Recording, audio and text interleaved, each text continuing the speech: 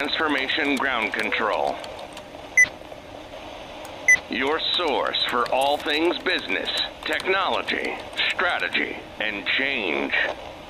If you're growing your business, leading change within your organization, or undertaking any sort of operational or technology change initiative, this podcast is for you. This show covers what you need to know about digital transformation, organizational change, operational improvement, and business growth. 5, 4, 3, 2, 1. And now, here's your host, Eric Kimberling.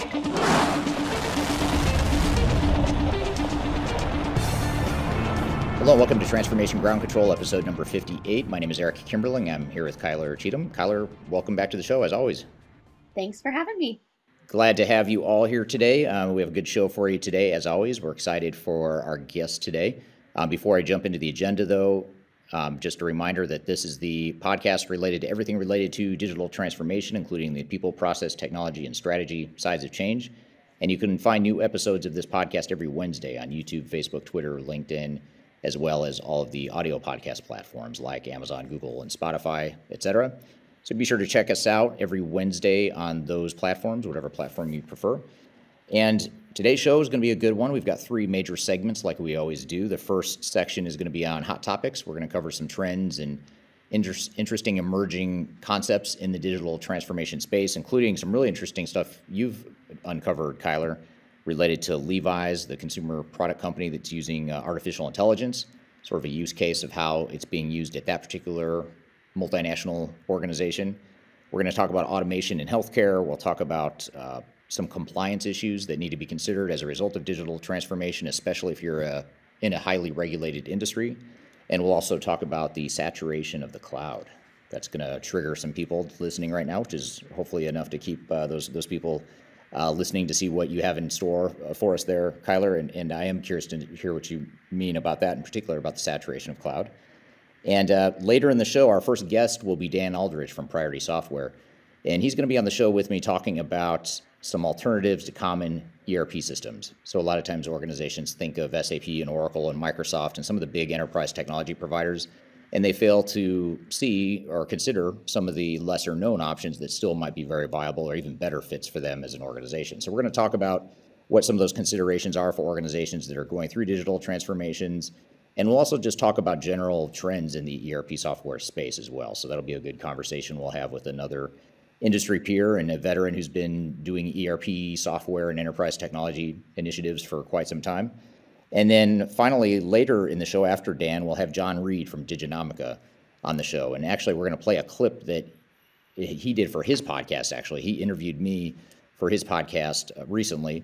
Had some great questions about the future of digital transformation and some things to think about as you're going through digital transformation. So he wanted to interview me, and we'll play you a clip because he has a very good style, and I enjoyed that conversation, and we had a good time with that. So we thought it'd be good for the audience here to hear as well. But before we get to those guests, what are some of these hot topics you've got in mind for us, Kyler?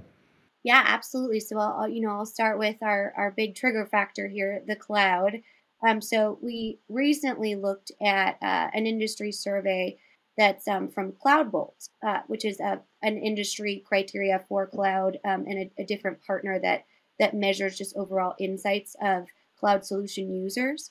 And I want to ask you kind of the main question that they found the most interesting answer to and see what your answer is. And then we can kind of dig into what the industry is. So the question is, and then everyone too watching in the comments, I'd love to hear your answers as well to this question and see if we kind of have the same overall piece of feedback. So to what extent do you agree with the following statement?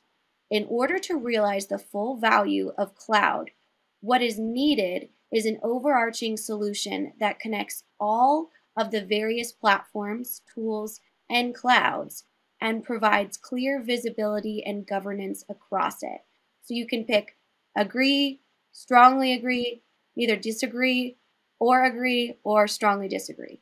I would say strongly agree, primarily because that's the whole value proposition in my mind as far as the cloud is being able to tie together, pull together different solutions. So I went all in on one extreme, so hopefully I'm somewhere close to the real answer there. Is this a survey, by the way, or is this a series of experts that gave their opinion on this? It was a survey. So, and it was given to a specific technical executives. These are, C-suite executives that took this survey. I would expect nothing less on, the polarity. You went strongly agree, which is 12%, which is the second highest category. Agree came in at 76%. So what is this basically saying? A lot of it is saying that the cloud has really hit a wall without the integration tools in order to make it most valuable for the business. So we looked at another question, and this is a quote: "My company struggles to achieve comprehensive visibility into cloud usage and spend across all resources, clouds, and tools." 74% agreed with that. And I wanted to kind of get your reaction to that, because we've seen this real huge shift in migrating to the cloud. But there seems to be, once you're there, a bit of a cap, or a bit of a functionality lacking. And I wondered if you could give us your reaction to that. Yeah, I think that's a common dynamic that we see in the industry, and I would agree with the sentiment there, in that there is sort of a limit on not the viability of the cloud, but the business value that organizations are actually realizing right now. I don't know that it's necessarily that's a permanent dynamic as far as reaching that maximum level of business value. I just think that the software vendors and the technology itself with software applications haven't yet caught up to the cloud. And so we're still sort of waiting for that to fully materialize and mature. So, for example, you look at SAP and Oracle and Microsoft and some of these larger ERP vendors that were historically on-prem. They're just taking years, which is understandable. They're taking years to replicate what it took them decades to do in the past. So it's just a matter of time, I suspect, before they catch up, and in many cases will exceed the potential business value and just overall appeal of cloud technology. So what would you say to those organizations, Eric, that are kind of in this area in which they've migrated to the cloud, they feel as though they're getting the most usage that they possibly can out of the technology? What are some options that they could continue to grow without waiting for these additional functionalities via vendors to come into that space? Well, I'd go back to that first question that you covered around the integration and tying together multiple platforms and tools and whatnot. I think that is what is oftentimes missing, is that organizations view cloud as sort of an application-specific decision. So in other words, I'm going to implement product A, either on-premise or in the cloud. They don't necessarily think beyond that. So they make that decision to go to the cloud with one application, and they might decide that's it. They don't necessarily think about, well, if you have these other outlying on-premise technologies, maybe there's a way that you could use the cloud to pull from those different sources. You also look at developments in Internet of Things and artificial intelligence, and just different data sources and the big data that's out there residing. Cloud is a great way to sort of pull that into one centralized place to get better analytics and whatnot. So that would be my advice, is maybe look outside individual applications and look more at your whole technological landscape and ecosystem to figure out where you can get the most value out of the cloud. So the final data point I wanted to discuss with you, Eric, is a powerful one, in my opinion, where we look at 88% of IT leaders that utilize the cloud believe that it will continue to become more expensive and less innovative without a more formalized infrastructure from vendors. What's your reaction to that?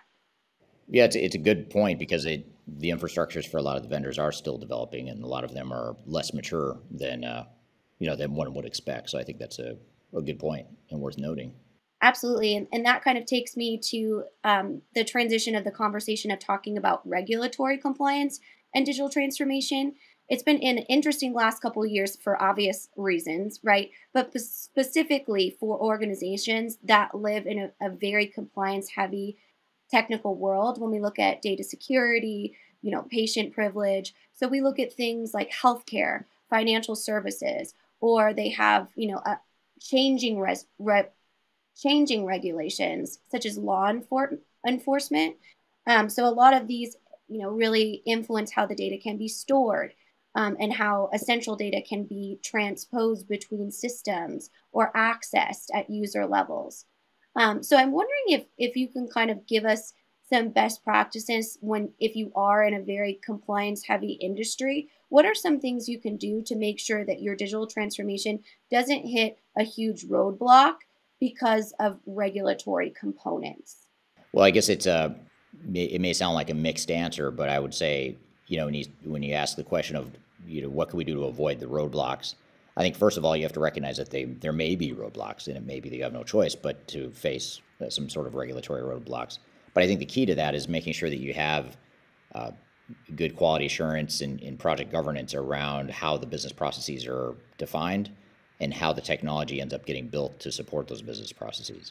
So if you're a highly regulated industry, you probably want to spend even more time than other organizations defining those processes and those regulatory impacts and the processes that affect your overall regulatory compliance. You'll want to spend more time doing that up front, and not only doing that as a transformation team, but also having checkpoints with your internal audit and or your external audit firms to ensure that you've got the right controls in place and you have the right processes. Oftentimes, the challenges you face, like with traceability, for example, for a food and beverage company or a pharmaceutical company, a lot of those issues that could cause regulatory issues are related to business process or misuse of the system, or we didn't configure the software properly, whatever the case may be. And so it's oftentimes stuff that could have been avoided or can be fixed relatively easily without necessarily needing to put in new technology. So we have a large multinational client based out of Europe that we're working with right now that's just starting that process of now going back and trying to remediate some of the regulatory compliance issues that they have from using multiple systems. And so that's a challenge to do it after the fact, but something they need to do just because they've grown and they've been using the same system now for many years, and they've acquired other companies, and in the process, their processes have become a little bit less predictable, and there's more variability in their processes, and that's creating some challenges keeping a pulse on the regulatory side of things. So I'd say that, during the transformation, you do want to make sure you build in those checkpoints in the governance to ensure that you have the right stakeholder involvement and buy-in in terms of assuring that you've got the right compliance in place. Absolutely. And you bring up a great point when it comes to our global footprint. And so when you do have a global client that has different, maybe manufacturing warehouses, those types of things in different areas of the world, I assume they need to, take into consideration those local compliance or regulations as well, and consider that as a piece of their overall transformation. Yeah, that's a great point, because your global transformation team may not have a good handle or understanding of what all the local regulations are, which is why you want to involve key stakeholders from each location that you're eventually going to roll out to. Um, Now, here's a tricky caveat I'll just throw in, not to go too far off track here, but oftentimes, there's a fine line between asking the local organizations, the local teams, as to whether or not they sign off on a certain set of requirements or business processes or design specs or whatever it is. But sometimes people will use regulatory compliance as an excuse to not change. So they'll say, well, you don't understand the Brazilian market, or you don't understand the market in the UK or whatever country, and they'll kind of use that as a smokescreen for a refusal to change. And so you do have to watch for that, and not assume that whatever anyone at a local level tells you is a regulatory issue is going to be acceptable. I mean, you sort of have to dig into that a bit. Oftentimes that's where the internal audit group can help, because usually they know what the local regulations are and what the controls are that need to be in place there. So you do want to identify those compliance issues at the local level, but you also want to dig deep to make sure you separate the ones that are real regulatory issues versus it's just more of a resistance to change issue. Absolutely, excellent point. You want to be able to consider that across the enterprise, and that's a really good transition to my next hot topic, which looks at automation in healthcare specifically. So obviously, we know healthcare has been an industry that has gone through a lot of forced digital transformations within the last 3 years due to the global health pandemic. We've seen rise in telehealth. We've seen, remote diagnoses, different things that we typically would say was a core face-to-face environment when it comes to patient provider interactions. So we've looked at a very interesting case study that talks about the utilization of AI in healthcare specifically, And that comes because of this huge gap in healthcare workers' labor shortage, which we know has been a global issue throughout the pandemic. So a lot of it has to do with automating processes within healthcare that might have been something that wouldn't be automated. So, for example, when you go into an office, an actual system is able to use face recognition to make sure that you are who you say you are and verify your, client records that way from data privacy. The thing I wanted to talk to you about in this specific study, Eric, was this study here talked about how healthcare workers can take an offshore workforce-based approach, which they've been slow to adapt because of compliance issues. Kind of a niche question, but I was really interested to hear your feedback to see as we move through more of a digital-based healthcare environment. Do you think those labor shortages can fill in gaps with that offshore model that we know modern tech companies use all the time? I think it can. I think that's something we're starting to see more of in this post-pandemic world, is the realization that there's a lot of options out there geographically, and sort of reaching into labor pools that hadn't been considered before, and potential outsourcing models that hadn't been considered before. So it's kind of an interesting time in the world right now, because you have this obviously we're a global economy and a global country, or a global world in many ways, but then you sort of balance that, or you see on the flip side, you see a lot of pushes towards more domestic focus, either political populism, or nationalism, which seems to be emerging in some countries, as well as just the disruptions to supply chains and whatnot that's causing a lot of organizations to think about moving production back home to their homeland. So I think that's the sort of an interesting dichotomy we're in right now. Is yes, you can outsource more and rely on global resources, but on the other hand, there's another undercurrent that's going the opposite way, which is moving more stuff closer to home. Absolutely. I mean, and that brings me to kind of my last hot topic of the day, or a case study in talking about how Levi Strauss Company, which is a global organization, utilizes AI. And I love that you brought up kind of the transition of different labor opportunities in shortage, specifically for technology, because what Levi's has done is said, you don't have to be a very hard skilled technical person to work in the technology field. And we as a fashion company believe technology is a creative force within the design environment. So what they've done is they've really leveraged AI to look at the different materials that they use, the different ways in which they can be put together, the ways they can be stored in the warehouse to optimize any sort of robotics manufacturing. They've also looked at things like user-based content design. So putting things out on like a platform such as Instagram and seeing what their actual customers want, taking that data, then consuming it in a different format and using AI to actually create those different options in the design front. So definitely a very interesting model here. So I know you're a fashionista yourself, Eric. So Of course. yeah, What yeah. took it away? I wanted to get your just your overall reaction to, we've seen things like fashion design and technology really become a very lucrative and creative and almost beautiful opportunity, right? And then we've also seen Levi's can now turn paintings into jackets because of their AI technologies, those color matching opportunities, and just the overall distribution and smart manufacturing.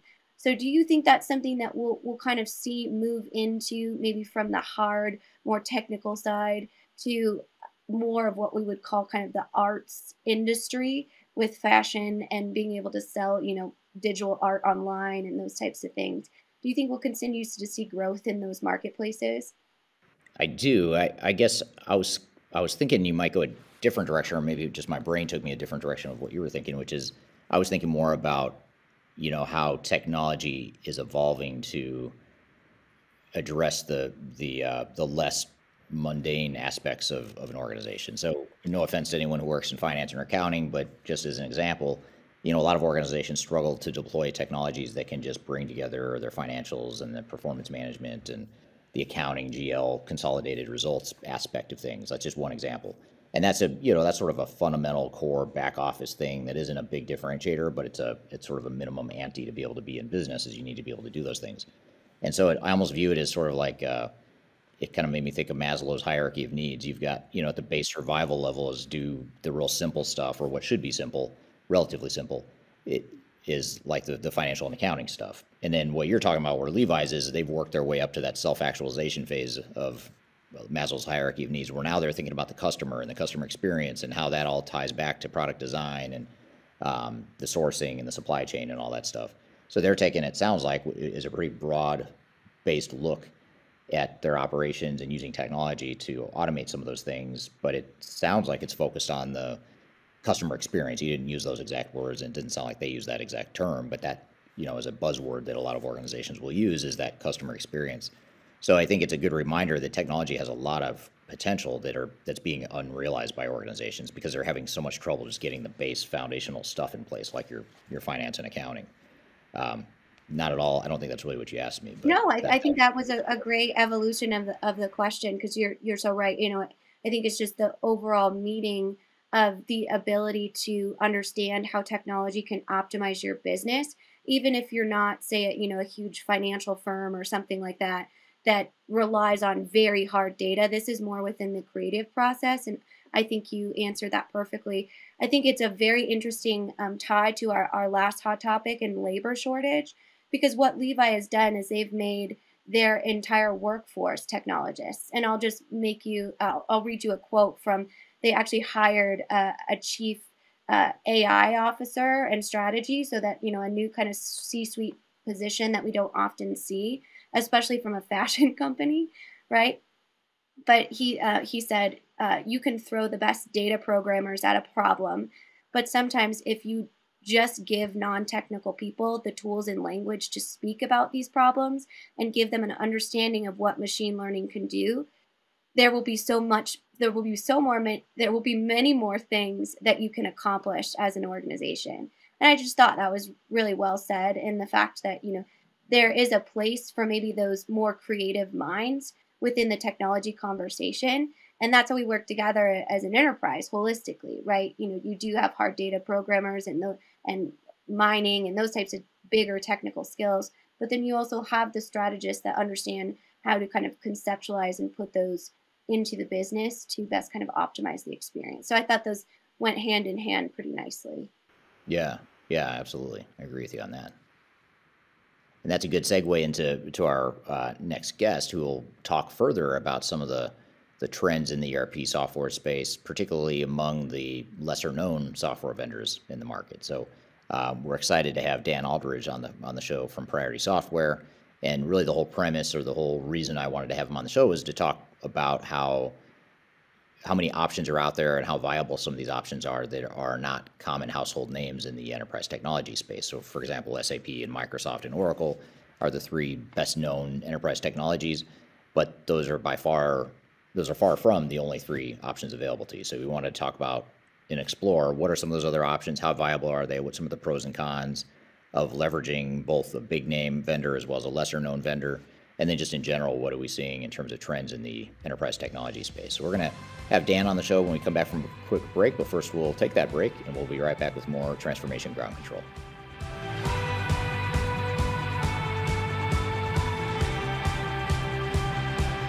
If you are involved in any sort of digital transformation or business change initiative, you will want to download the 2021 Digital Transformation Report. With its comprehensive overview of business and technology trends and best practices, this report is a must-have guide for any transformation project or executive team. Download this free report by visiting Third Stage Consulting at thirdstage-consulting.com. You can also visit our website to learn more about us, or download independent reports, videos, and other best practices.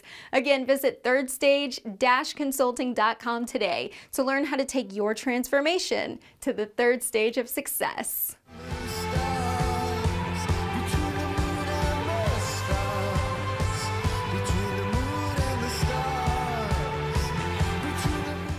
Hello, welcome back to Transformation Ground Control, episode number 58. My name is Eric Kimberling, here with Kyler Cheatham.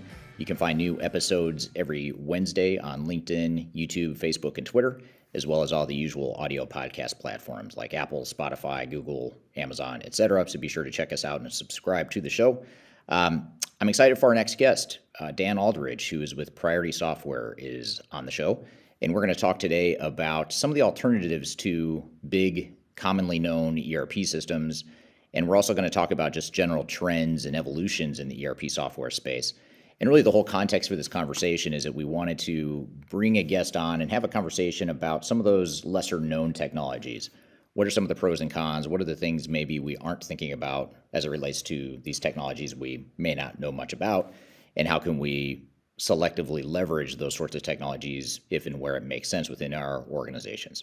So I thought it'd be great to have someone who also has experience with a number of second and third tier ERP systems and enterprise technologies over the years. He's worked with a lot of different technologies. Some are well-known technologies, some aren't as well-known. So he will have a unique perspective on some of those dynamics within the industry. So all that being said, Dan, welcome to the show. Sure. Thanks a lot. So I am the director of pre-sales and sales engineering at Priority here in North America. I live in outside Washington, D.C. in Reston, Virginia. And I came from the consulting side. I've been a consultant in ERP and business management systems for about 25, 26 years. So I date myself going all the way back to a company called BAAN, B-A-A-N, that I started at. And they were sort of the Dutch SAP back in those days, mid-90s.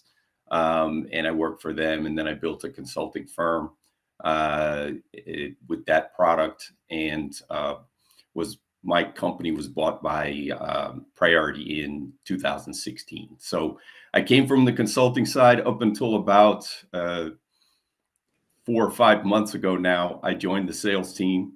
I'd been doing a lot of demos and things like that, but I was director of consulting. So I kind of have a consultative type sale that I do, and hopefully inspires trust in companies that we're working with the sales team on.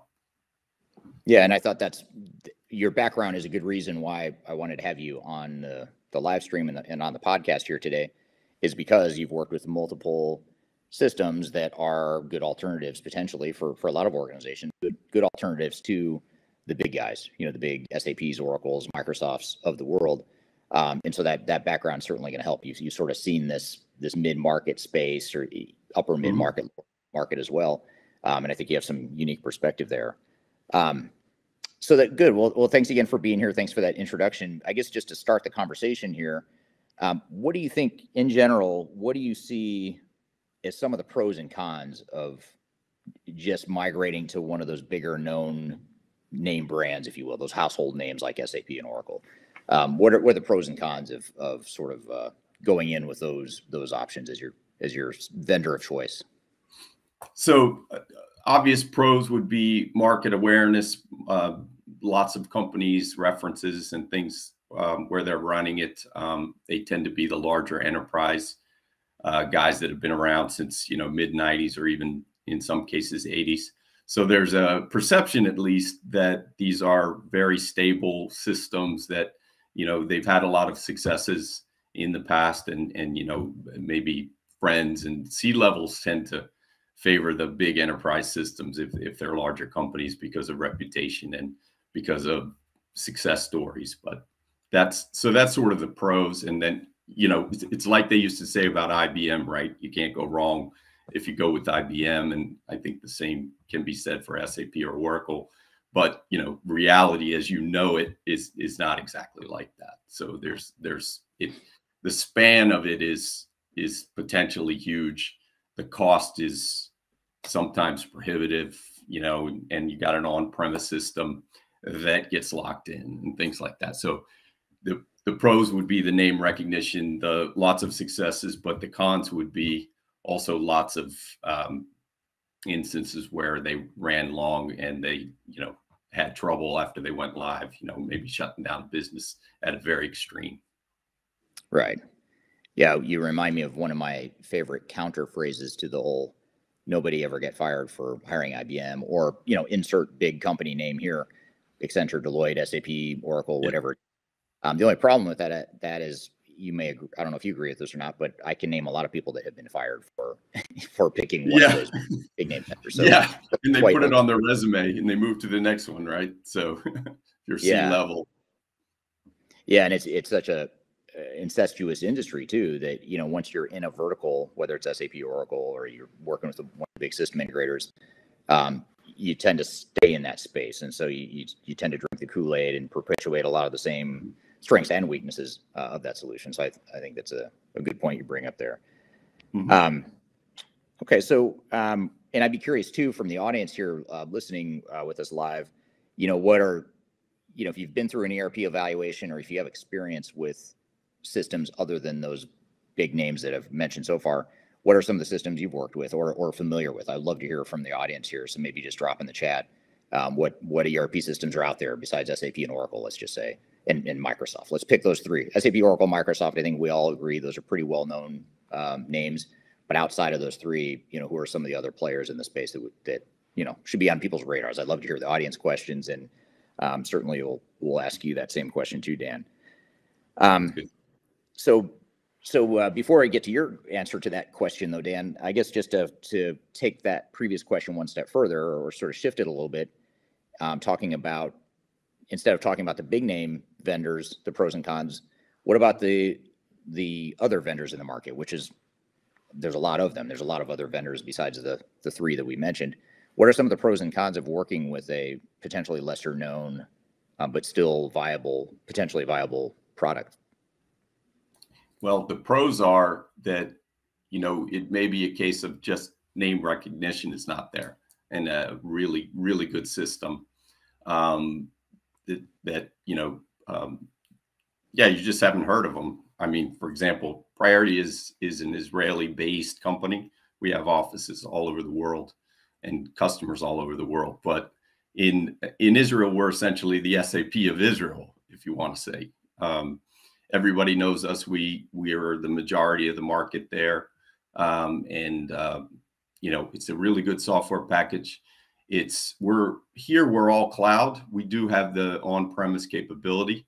So, but we're mostly cloud, and we're heavily cloud. So we have global implementations that we want to do on AWS and, you know, implement everywhere. So with a company with a global footprint that's not the huge, and they can't afford the huge vendors, it's a really good option. Very well priced.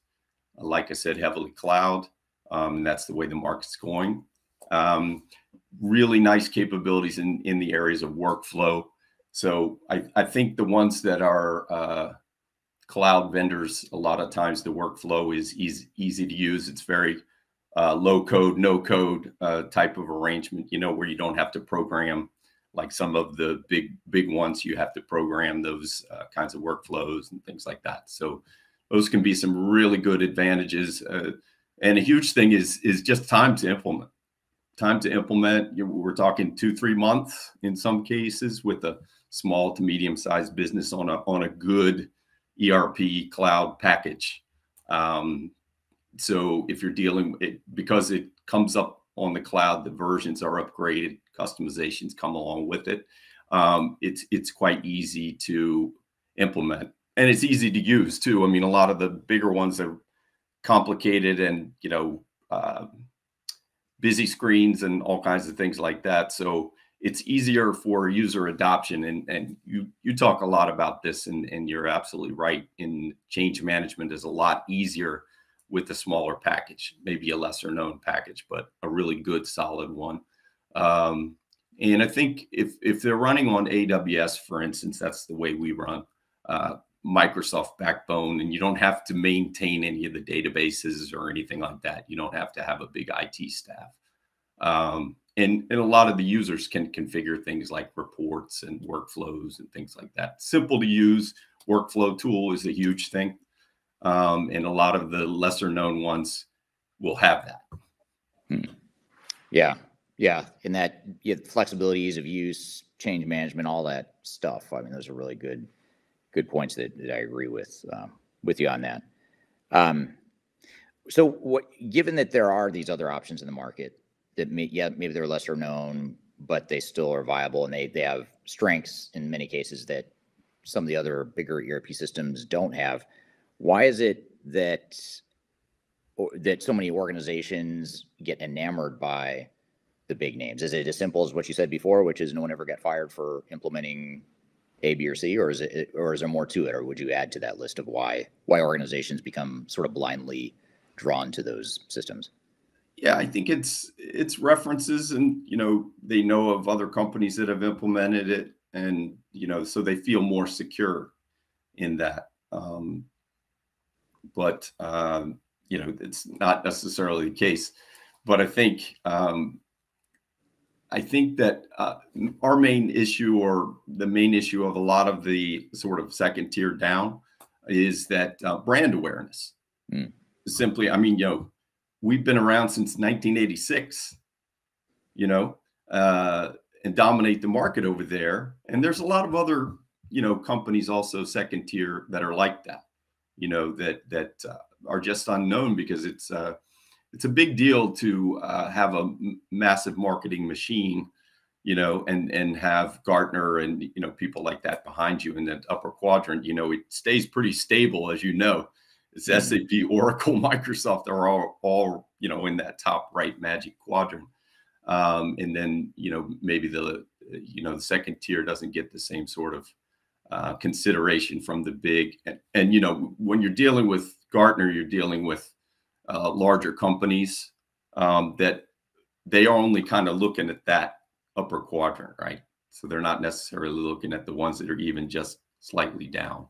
So it's kind of reputation. It's kind of what the analyst firms like the Gartner say about it. And it's just safe, or Right. It's perceived as safe, which is kind of interesting, because if the time to implement is so huge, as the things that will dictate whether it's a failure or a success is the time to implement. The cost can be staggering. And, if you're implementing it in a sort of a modular way, instead of some of the lesser known ones that have the whole footprint, including e-commerce and ERP and MES and all the things that link to it through APIs, it's a much more, it's not a modular approach that some of the big ones take, right? So you might implement purchasing and accounts payable, right? But the other pieces are not there yet. So they're doing it in phases, and it takes a long time and a lot of consulting resources. You're usually dealing with a partner, whereas, some of the smaller ones, they do their own implementations, that they do their own product development, and you get a much more personal experience, if you will. And you get care. I mean, we're not, for instance, we're not taking people in the US. We're dealing mostly with our own implementations, with our own team. We have some very good partners, some big partners, and some small that can do implementations. But in general, we're not taking it and putting it off to a VAR and saying, put it over there and forget it.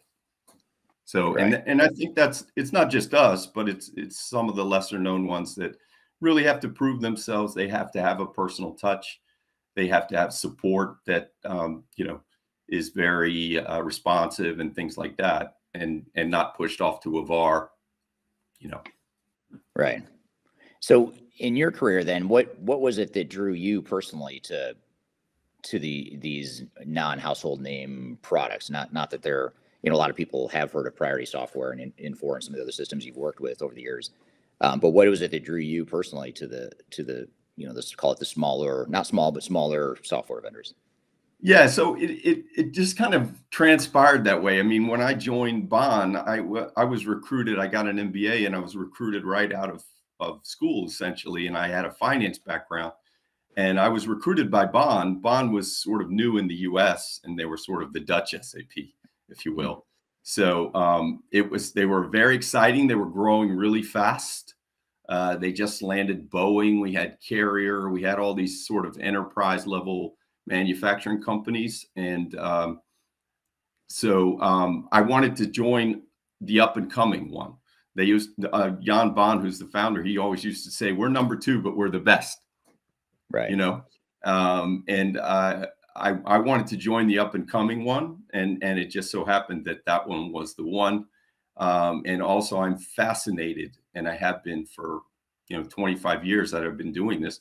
I love manufacturing.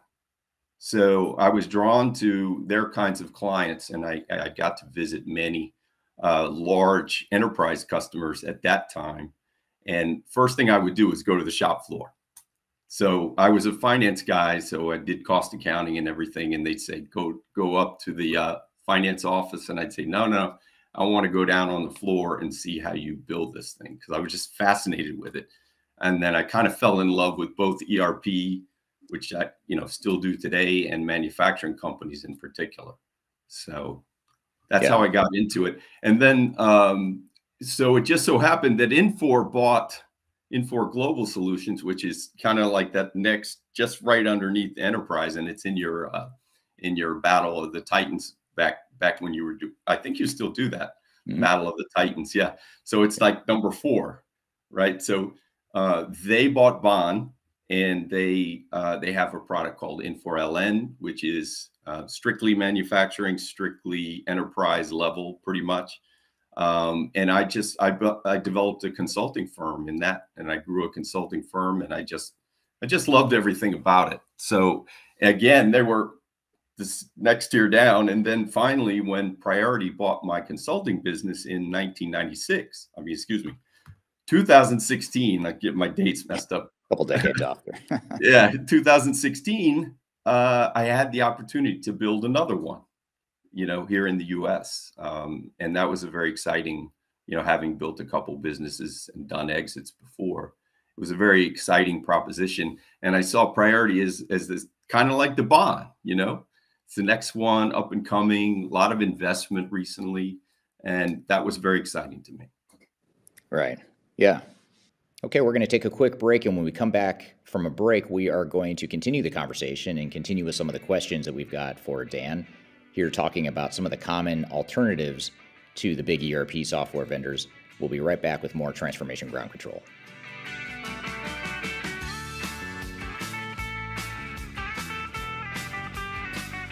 If you are aiming for transformation success, turn to Third Stage Consulting Group. Third Stage's independent and technology agnostic consulting team helps clients define their digital strategies, define their roadmaps, and manage their transformations. With offices in the US, Europe, and Australia, our team helps the world's most forward-thinking organizations through their transformation pitfalls and risks. If you are embarking on a digital transformation or business change initiative, contact Third Stage Consulting to see how we can help you reach the third stage of transformation success. Learn more about us and download independent reports, videos, and other best practices at thirdstage-consulting.com.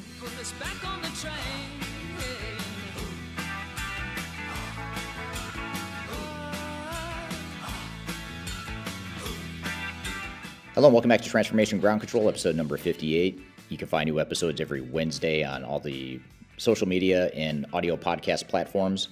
Thanks for listening today. We're in the middle of a conversation with Dan Aldridge talking about ERP vendors and some of the alternatives to the common ERP vendors. Yeah, very cool. And you just reminded me as you were talking through that response that, and I hadn't thought of this until you and I were talking just right now, but Bond was at some point, a larger player or a larger force in the industry than it is now. And it's just a good reminder that who we consider the big names, the big household names, or the big vendors, that changes over time too. You don't know who the next up and coming software vendor is going to be. You don't know which ones of the big guys are going to fall out of favor.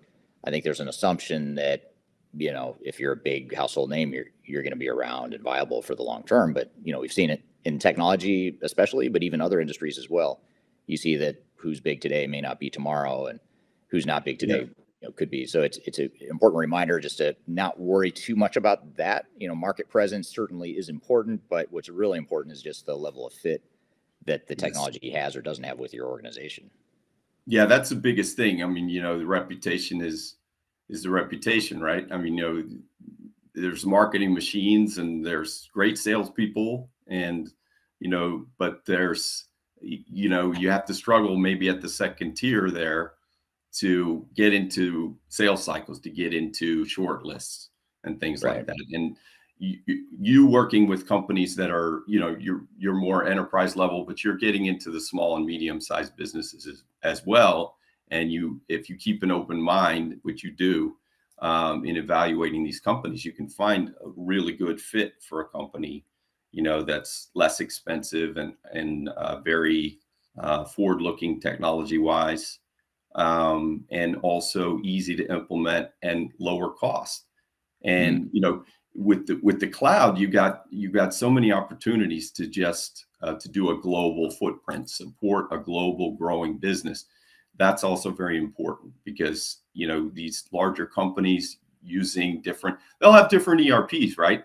So, you know, different ERPs, different versions, different people, you know, running it. And the prospect of a company that's a second tier company that has a really good platform, a cloud platform, you know, primarily, is that you can do a global business all on the same software, and you can use some strategies. And I was going to mention a couple strategies a little bit later on, but there's some strategies you can use to, in the interim, kind of get as many as you can up to the cloud, and that becomes sort of the backbone of your digital transformation. But at the same time, give yourself some time to adjust if you have on-premise, because I know this is something that comes up for you a lot. And I've heard you say that the cloud isn't necessarily right for everybody, or at least not right away. And there are procedures to do lift and shift and things like that, which are really good ones to consider long term. But you want something that is kind of unite the systems as much as possible, and maybe get some analytics on top in the interim. So while you're building a cloud platform with maybe a second tier company, that in the meantime you can just sort of, you know, gradually do it, like in phases, right? Bring online a website with e-commerce, bring online Amazon, things like that. They can be done in a phased approach, but you don't have to worry in the meantime of all these different versions and, you know, different brands. And, you know, it's very difficult to support a global business if you have that kind of siloed thing going on. Yeah, absolutely. And, you know, one thing you mentioned just a couple of minutes ago about the, you know, name recognition, and you had mentioned earlier when we were talking, you talked about Gartner's Magic Quadrant, and there's a lot of CIOs and executive level people that will look at those Magic Quadrants from Gartner and reports from Forrester and whatnot, and base a lot of their decision or use that as a big input. But I think one thing that organizations need to do is remember that just because someone's on the top right quadrant of the Magic Quadrant of Gartner's Magic Quadrant doesn't necessarily mean those products are better. It may mean that there's a certain amount of money that was paid to commission that study that was paid for by the softwares.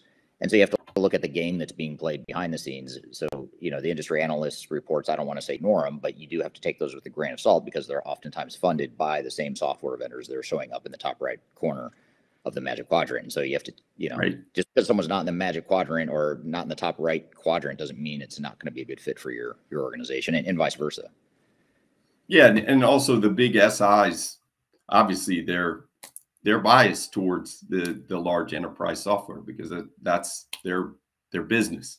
You know, they're in the business of, you know, the Accentures and the Deloittes, like you mentioned.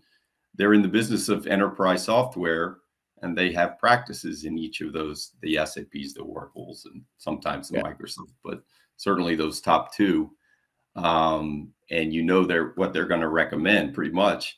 And if you see, and you see other ratings agencies, I mean, we've been working with G2, for instance, that are more, you know, kind of newer and focused on reviews and social media mentions and things like that. And we've been moving up into that sort of their upper right quadrant, which is called high performers. So that's driven by reviews. I mean, you know, in a next tier down system, your customers, if they love you and they love the consulting job that was done, you can move up in the ranks of G2. It's not a pay for play in that sense. It's more driven. It's more driven by reviews and social media and things like that, and the experiences that users have. We have a very passionate base, you know. So you'll also hear, if you talk to our customers, you'll hear that the consulting job, that was a big factor. And the people they were working with, they trusted. And they were, if they're not big SIs or VARs that don't really have too much of a connection to the software company itself, then you might have a more distant experience. It's a good experience to deal with the software company itself, and to have good consultants like the A-team consultants without, pushing it completely off the VARs. Right. Yeah. Yeah. It's a good point. And it's a good reminder too, that there's just a lot of different variables you have to look at, when you're considering whether or not someone's in the top quadrant or, a top ranking. Is that the right criteria that's most relevant to your organization too? That's the other factor you have to look at as well. It's very important. Yeah. So when organizations are considering the big options, the smaller options, and everything in between, what are some of the key criteria that you think organizations should be using to define what the best fit technology or technologies are for an organization? So I think cloud is a huge part. The ability to customize without in a very low code, no code type manner, and to have those a cloud platform that you can bring along the versions, but still hold on to the customizations you've done, and very highly configurable. So in terms of screens, in terms of workflows, a business process management type tool that's behind it is a huge thing without programming, because some of the ones would have workflow with programming required. And also the consulting that goes with it, the quality and the ability to have a really good consulting team is a huge thing. And the ability to connect, these days, the ability to connect via APIs and have standard connections with different things as part of an overall digital transformation is very important too. So it has to be highly connected or connectable via CRM systems, e-commerce, MES, like I was mentioning, so that they have that kind of footprint and can be connected and also configured in a very nice way. You mentioned that Microsoft Dynamics, I noticed you switched the positions there, Microsoft and NetSuite, and the primary reason being it's very customizable. Now that's also dangerous in the sense that, if you can customize it so much, then you go down a rabbit hole, or you develop a vertical that gets left behind, or you're dealing with a VAR that only does that vertical.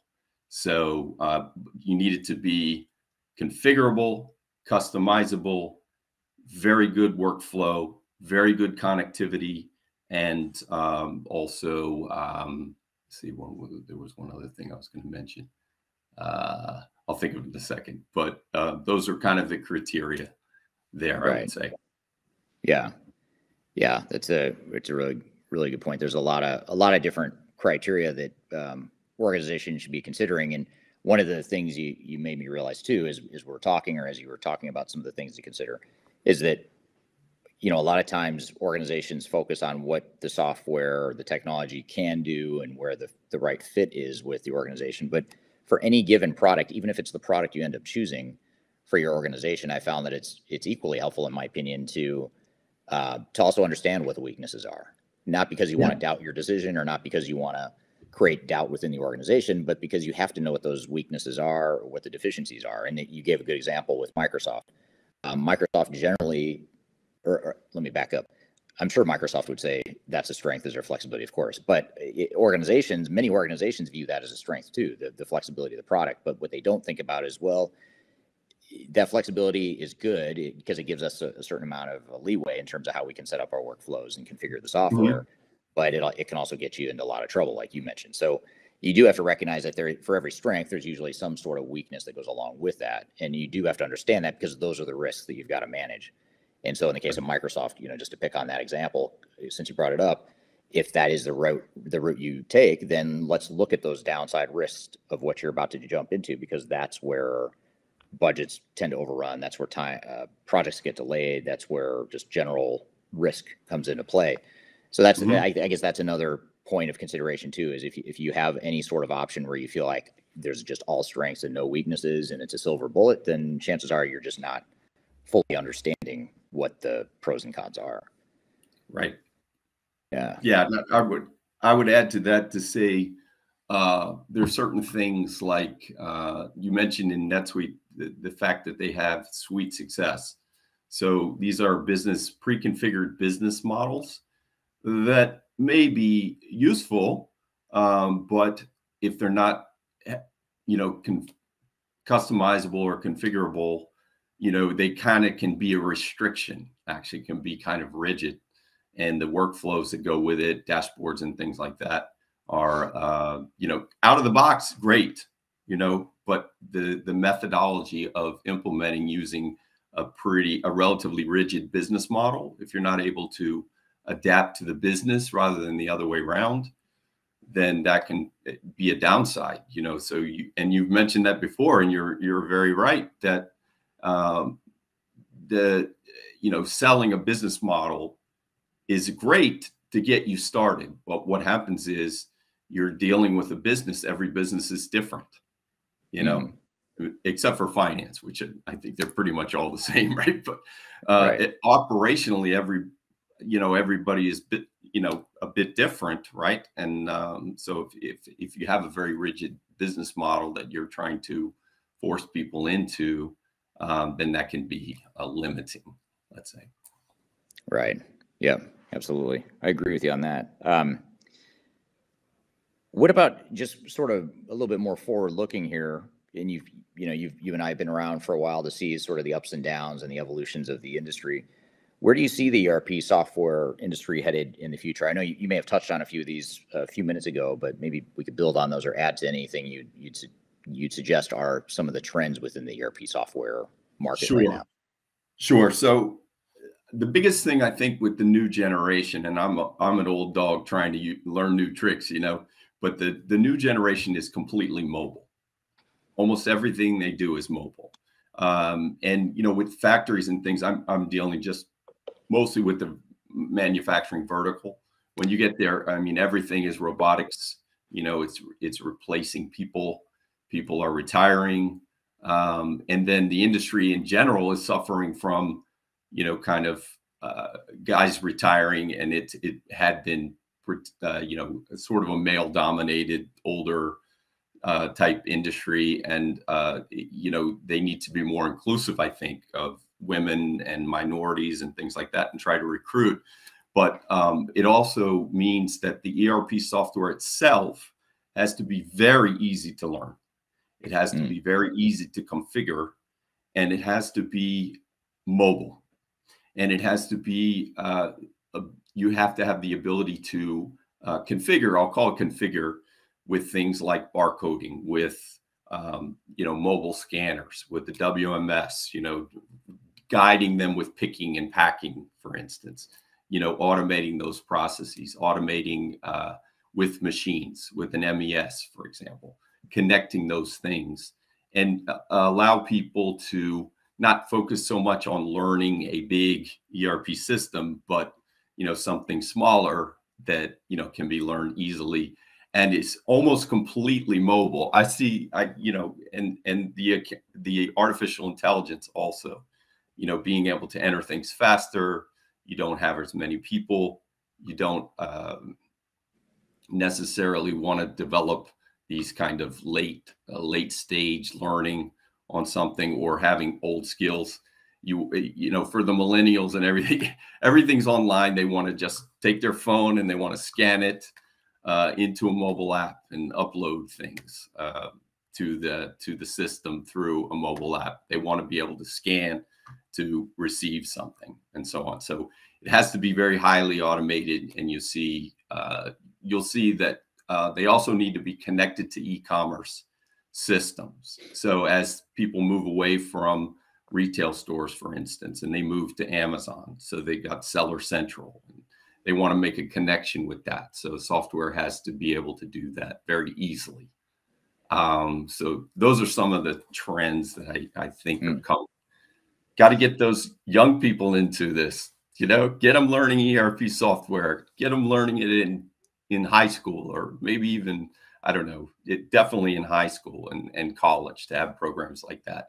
And it's kind of like manufacturing in general, right? The same trend you're seeing is a trend to much more automation, much less people driven, and learning, like apprenticeships, for example. I've been in some of these kind of manufacturing 4.0 type conferences where they talk about advances in manufacturing, but at the same time, the people that work in the factory are not, they're not doing manual labor anymore, right?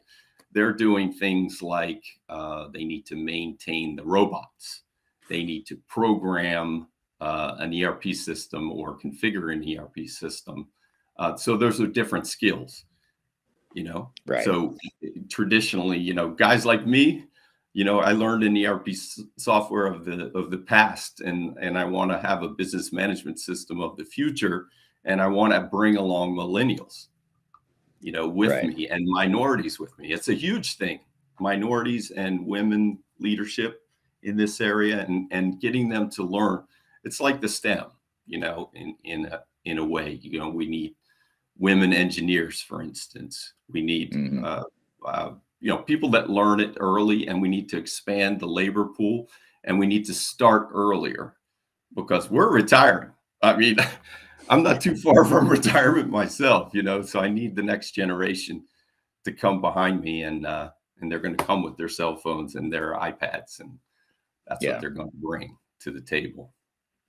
Okay, we're going to take a quick break, and when we come back from a break, we are going to continue the conversation and continue with some of the questions that we've got for Dan here, talking about some of the common alternatives to the big ERP software vendors.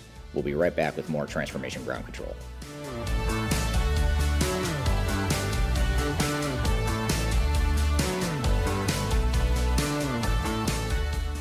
If you are aiming for transformation success, turn to Third Stage Consulting Group. Third Stage's independent and technology-agnostic consulting team helps clients define their digital strategies, define their roadmaps, and manage their transformations. With offices in the US, Europe, and Australia, our team helps the world's most forward-thinking organizations through their transformation pitfalls and risks. If you are embarking on a digital transformation or business change initiative, contact Third Stage Consulting to see how we can help you reach the third stage of transformation success. Learn more about us and download independent reports, videos, and other best practices at thirdstageconsulting.com.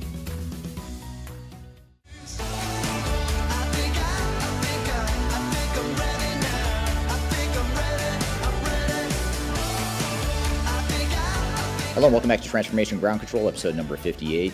You can find new episodes every Wednesday on all the social media and audio podcast platforms. Thanks for listening today. We're in the middle of a conversation with Dan Aldridge talking about ERP vendors and some of the alternatives to the common ERP vendors. Well, you bring up a good point too, that diversity that you're seeing a lot of the world, a lot of cultures throughout the world that are promoting and sort of trying to advance that view of diversity within organizations in general. You're seeing that same push in technology.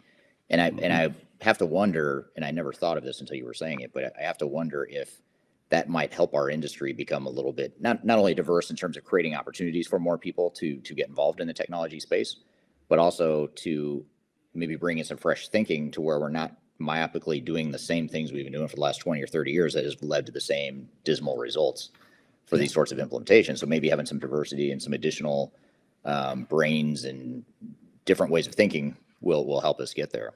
I don't know. That's just more of a question than anything. Yeah, and also for example, in Africa, you guys are in Africa, and I think that's wonderful because it's an emerging market. They're hungry for it. They've been underserved from a technology point of view. And you need things like we have a offline capability to upload orders or to work offline And then when they get an internet connection, they can sync it up to the ERP. So in Africa, I mean, everybody has a cell phone, you know, and they have cell towers, but they don't necessarily have widely used internet. So you're not going to be all the time connected to a cloud system, right? So you might have to enter something offline. But I think the most exciting part of you guys being there, you can start a generation of Africans that want to get involved early, and we can have training programs and apprenticeships and all kinds of things like that. Because, you know, in manufacturing there, for instance, you know, when they started right and started with new technology, but they also have to have connectivity is a huge part of developing countries, and how they consume technology. Right. Even more mobile in many cases than here, where you are in the US or here in Europe where I'm at. I mean, it's a lot of times those cultures and economies are built more on mobile devices, even more so than the rest of the world. So that's back to your earlier point about mobility being a future trend. I agree with you largely for that reason. Here's a question or more of a comment, I guess I'd say, that I'd maybe see what your thoughts are here. And this is from Shikar on YouTube. Makes a comment, near future likely to be light, agile, modular, and customizable. What are your thoughts there? Do you think that's where ERP software is headed? Do you see exceptions to that, or what are your thoughts? All of the above. Yeah. All of the above. That's where it's headed, and it has to be that. What about, so let me just play a devil's advocate though. What about a large organization, a Fortune 500 organization, the ones that we're maybe alluding to without mentioning them by name, or maybe I was alluding to them without mentioning them by name, the ones that are more likely to go with an SAP or Oracle, or, you know, one of the big names. What about those cases where they're trying to scale, or they're trying to create more of a common operating model, or they're driving cost out of the organization? Do you still see this being true in those cases, or do you see them being more drawn to that, call it the more monolithic way of the historic monolithic way of implementing technology?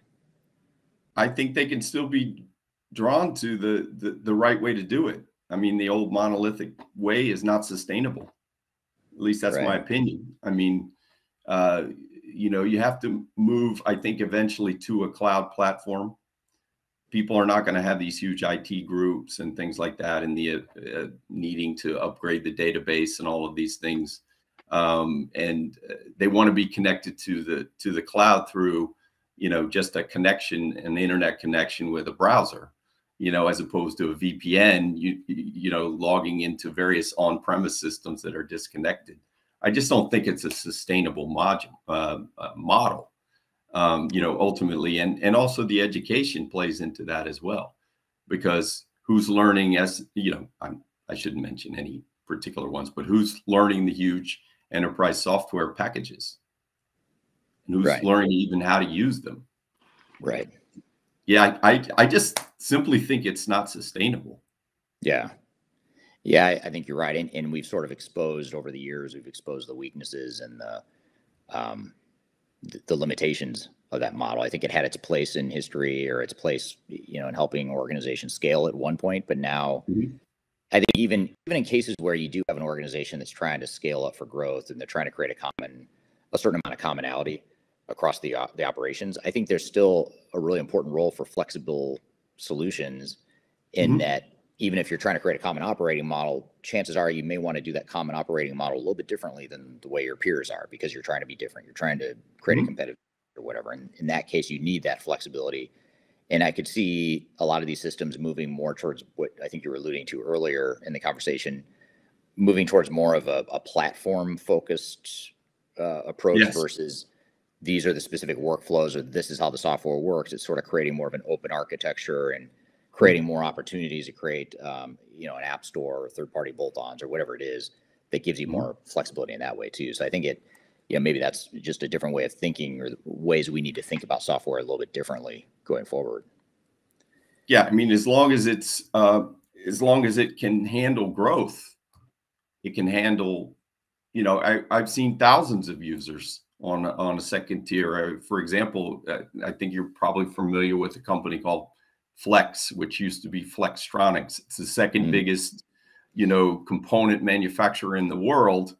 They run Infor-LN, but they were on bond, and now they run Infor-LN, pretty much through the ecosystem. But we found that there were a lot of, when I came over to Israel, I started, the first thing I did was I came over to Israel and I said, can I get a look at, some of your customers? Can we visit some of your customers? And they said, yeah, we got this company Flex. And I was like, because I had finished an implementation with my old company at Flex, putting in their financials and their global finance model, including shared services, but that was on Infor-LN. So I knew that was the global path. And I said, they said, well, they run priority here. So we went over to the plant, and they told the story of, hey, this is a highly configurable system. I hadn't seen it really in practice yet. So they said, this is very highly configurable. So we tried to go to the other system, more monolithic system, and then they switched back because of the configurability, because of the workflow, a lot of the things that the other system didn't have, or they were very difficult to learn. I mean, they just like something was easy to learn, and it turns out it was scalable because they have thousands of users. And I said, well, I mean, it's on AWS. It's they're just running Chrome browser there, and they can just connect up, and it's fast and it's configurable and easy to learn, or relatively, versus a monolithic one.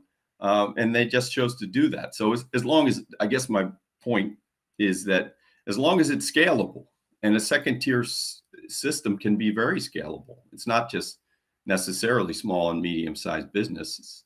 So you want something that is scalable, that is on the cloud, that does allow a global footprint. That's very important too. Multi-site, multi-currency, multi-company, intercompany transactions, consolidated financials, all of these things are, can be had with a second tier system. Yeah, absolutely. I agree with that. And here's a question from Third Stage Consulting Group. I know them, by the way. But this is from our team at Third Stage, is asking the question: if young people are interested in this field of ERP software and digital transformation, what are some steps they can take to establish a career in the space? That would be a you question, wouldn't it? Yeah, actually, now that you say that, that is something our team would do, is they would try to put me on the spot and ask me instead of our guest. And Kyler, who's our marketing person, who's also the co-host of my podcast, tends to put me on the spot a lot. So yeah, I could take a shot at it and see I'd be curious to see what you think, Dan. But I'd say that, first of all, the more you can learn, if you're still in school, the more you can learn about supply chain and operations, I think the better. That's a really good foundation, is just to understand business and understand how processes work within organizations. And it doesn't have to be supply chain, by the way. It doesn't have to be manufacturing. Like you and I both have backgrounds in manufacturing, but it could be finance or accounting, or just understand business. I think that's a core fundamental thing. And if you can get an internship at a technology company or with a consulting firm just to learn the ropes a bit, I think that helps quite a bit. But I guess my main advice to anyone that wants to go into digital transformation, either as a college grad or as someone who's just mid-career or some point in their career and they want to switch to consulting, I'd say just learn as much as you can about both sides of transformation, the digital and the business part of it. Because I think if you can do both, that's almost a prerequisite or a must-have to be good at consulting. But the problem is a lot of consultants tend to focus on one or the other. They know business really well, but not technology, or vice versa. What are your thoughts, though? What do you think it takes for a younger person or someone who's trying to switch careers? How do you get into this space? Well, I think that you need to get it early, in schools and universities and things like that. And so the business learning, the concepts behind things like finance, for example, having that earlier, and then getting the basic conceptual training, if you will, focusing on that. And then I think it's incumbent on organizations such as yours to develop programs that people can take earlier. So, start getting into even high school. I was talking to Kyler. She said the Lockheed Martin guy last week was talking about elementary schools. They're going back into elementary schools, and these kids, you got to give them credit for being really smart, and they're very tech savvy, right? They use the mobile devices. I see them flying around on those things. I'm like, wow. And, they're learning Excel and Word, and, they're learning all the sort of backbone technology that you need to at a very early age. So I think you can layer in the digital transformation tools, right? So the ERP, the data science, the analytics, all of those things at a relatively early age. I could see it. I'd love to teach a high school class in ERP software. I think it'd be wonderful. Just go to and maybe that's what I'll do in my next life. Yeah, like a lot of people do, and that's having that sort of experience and being able to take it back to the college, the future workforce within college. I think is a great idea. And it was interesting for those that aren't familiar with the Lockheed Martin guest. It's last week's podcast. We had a guest who is the head of workforce planning and analytics, and we talked a lot about how they're building their workforce, how they manage the workforce in general, but also in a post-pandemic world, talking about the Great Resignation and all the turmoil in the marketplace right now. So check that out on my Transformation Ground Control podcast that was out last week. You can find that interview. I believe it's episode number 56, if I remember correctly. But don't quote me on that because my memory is terrible when it comes to stuff like that. And it was interesting though to hear him talk about how they're looking at sixth grade on as sort of proactively developing that workforce and the skills that are needed to be successful in the future, but also so they have a work pool that's capable. I think it's pretty smart thinking, but you have to have that long-term mindset to be able to think ahead like that. And I think that's something that, our industry that you and I are in could learn a lot from that. Mm-hmm.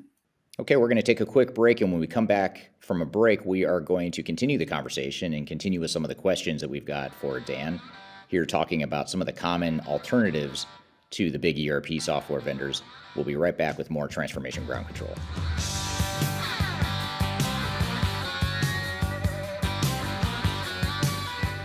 Hi, this is Eric Kimberling, the CEO of Third Stage Consulting, and we recently hosted our Digital Stratosphere 2022 virtual event.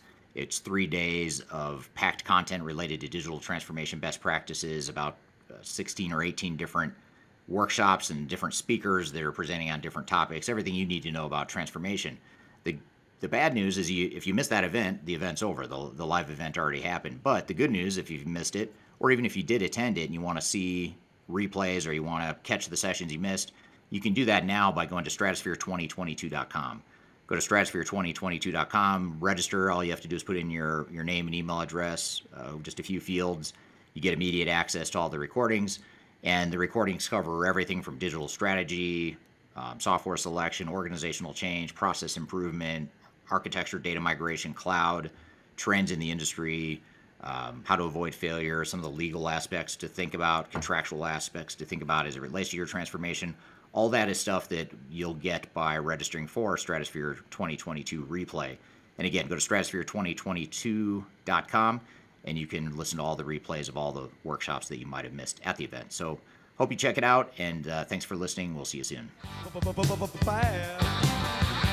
Bad to the bone.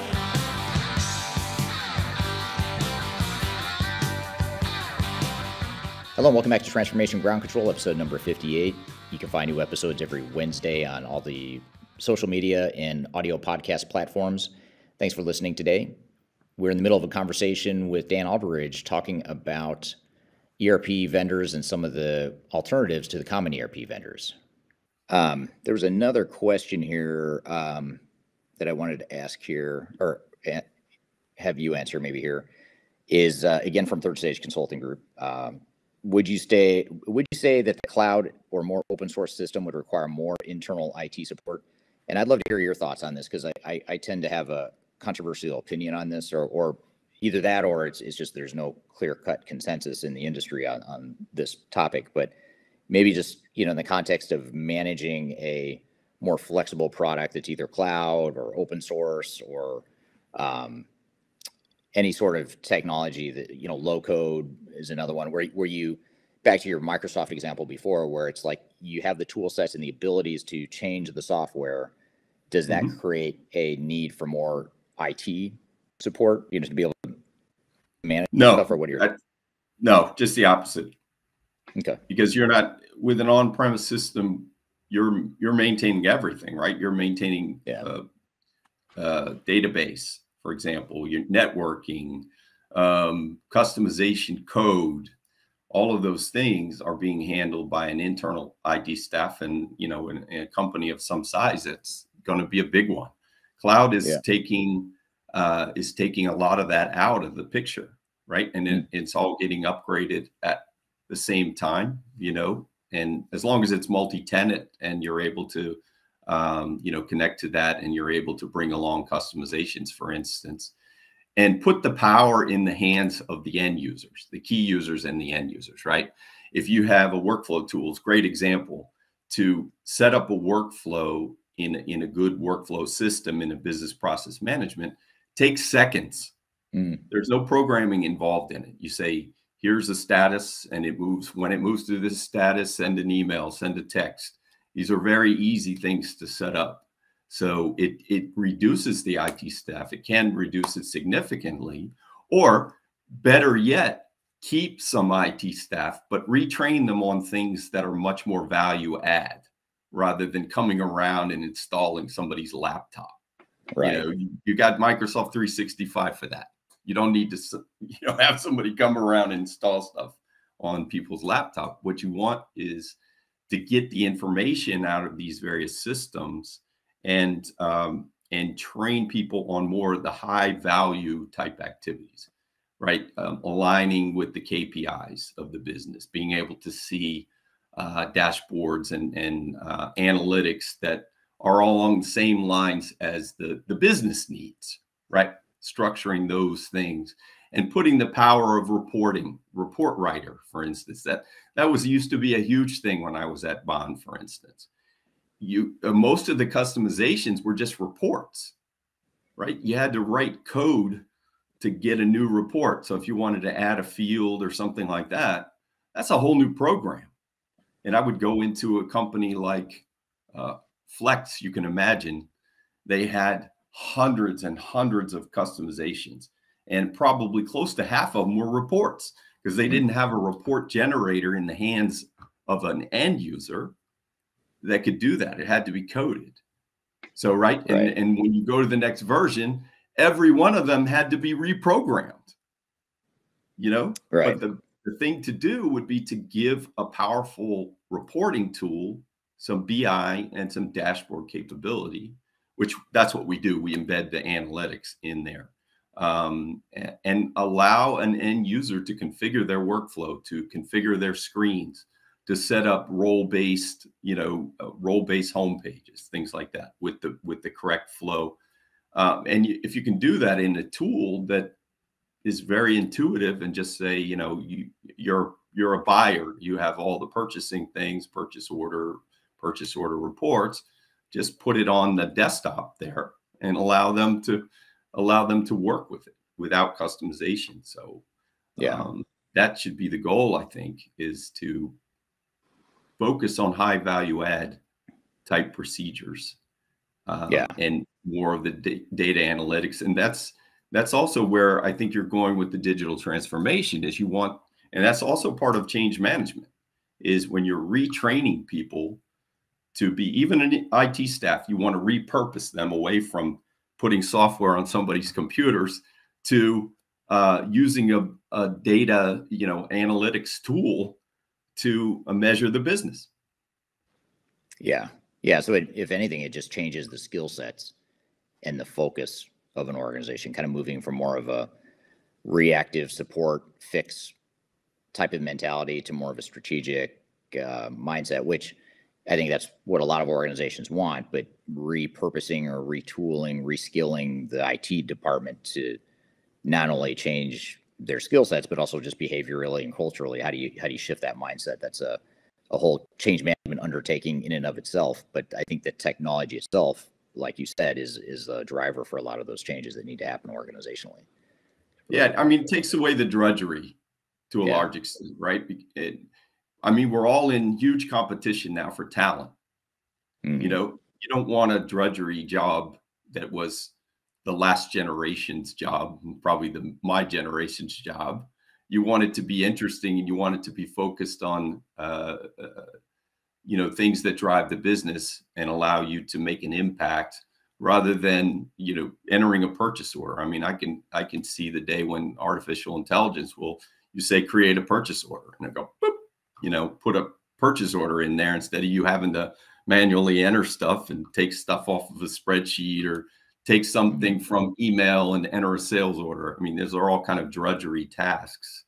And if you have a much more interesting, I guess, or exciting job role, which would be something like an analytics person or a data scientist, you know, those things are being taught in school now, and they're very high value add for a digital transformation, right? You don't want them focused on learning how to enter a PO in an ERP system. Right. Yep. Well put. So maybe just to bring this all full circle and to wrap up the conversation here, what advice would you give to organizations that are about to embark on either an ERP implementation and or a general digital transformation? What sorts of, you know, headline advice would you give to those teams and organizations? So I would say that they need to be prepared for a change in their business, a way to facilitate their business. They need to sort of start gathering together what are our processes now, and developing, starting to think ahead of using consultants or, you know, other resources to help design the processes, the to-be processes, and make sure that they have organizational readiness, because particularly in a small business, you know, people have their real jobs. I like to say, you know, you got your real job. So you need to be having the resources that can participate in an effort like that, both ERP and in general digital transformation. So you have to have the capability, and you have to look ahead and develop a team, you know, and, you know, get them ready for the effort, and have the C-levels behind it, you know, because if it's not just that you have to do it, if it's the shiny new thing, right? It's not that you just have to do it and get something in place. You want to make it strategic to match with the business. Right. Yep. Yeah. You want that alignment with what you're trying to accomplish as an organization, making sure that that transformation, that technology initiative supports that overarching strategy for sure. Mm-hmm. Well, good. So how can people get a hold of you? What's the best way to connect with you? Is it on LinkedIn? What's your website address? Yes, the website address is just priority-software.com. Okay. And my LinkedIn profile is out there. Yes, you're very active. You might be more active than I am on LinkedIn. So you're one of my peers that likes to post about this crazy digital transformation stuff pretty often. Yeah, I think you saw me pop up on the digital stratosphere a bunch of times, right? Yeah, I was in line asking questions and making comments, and yeah, so LinkedIn is a big thing for me. I'm there. I'm participating, trying to participate and add some value to conversations about lots of things, mainly manufacturing and digital transformation or ERP software. Those are kind of my big interests. But I try to pitch in on conversations. Like I saw that thing about customization, and it was just a statement, I think, just something like, you better watch out for customization or something like that. And I saw there was like 500 comments under there. And I just started getting involved in that. And I posted it on LinkedIn. I said, hey, this is a really engaging discussion about a very hot topic. I mean, you know, customization will kill you if you don't do it right, right? So, you know, that experience, you see the LinkedIn conversation. Yours are great because you have this live inline questions and things, and you had an opportunity for us, and you're answering them in line, which is phenomenal too, during that digital stratosphere, which I thought was fantastic. And I tried to get as much as I could, and then just log in and say, hey, I'm here, and I want to ask a question. And I got so many people reaching out on LinkedIn, and I was also reaching out to all the people that I saw. And you see analysts coming in there, you see, really high execs that really know this business really well. You see technology experts, you see just people that are worried about a digital transformation, or, oh my God, this is going to bring a change and I'm going to lose my job, and things like that. You had those people as well making conversations. And I was into it. I was in there pounding away with the questions and everything. But I think just on LinkedIn is a really huge thing, and to get involved in conversations, share posts, important things in the industry. I share manufacturing. I share ERP software stuff, and just be very active and connect to people. All the people that were on the digital stratosphere, I was already connected with you for years, but there was Brad Feeks, there was Kyler, there was lots of really talented people that you had on there, and I sent them a LinkedIn, or they sent me a LinkedIn, and it's just great to have these connections and have these conversations and share these conversations and reply to a post and say, hey, I have an opinion on that, right? Yeah, you might have some experience that might help. Might help somebody else. And, I've been in the trenches for 25 odd years doing this stuff. So, some of it is just experience, and if you can lend your experience on a conversation on LinkedIn, I think it's a great thing. And I love your stream. I love your digital stratosphere. I hope we get back to the time where we can do it in person. Yeah. Those are the best. That would be phenomenal to go back to that. That's our plan. I love Colorado, so I'll see you out there. Yep. Yeah, that's the goal and plan, is that we do that in person next time. And those that missed our Digital Stratosphere event, it was 3 days of different sessions and streams on different topics. You can go to stratosphere2022.com and you can see some of the sessions that Dan was involved with, and all the interaction and the chat that happened in parallel with the actual presentation. I thought was just as valuable, if not more valuable, than the speakers themselves. And I actually go back, and I haven't watched them all yet, but going back to watch those has been really, really interesting. So anyone can go stream it at stratosphere2022.com.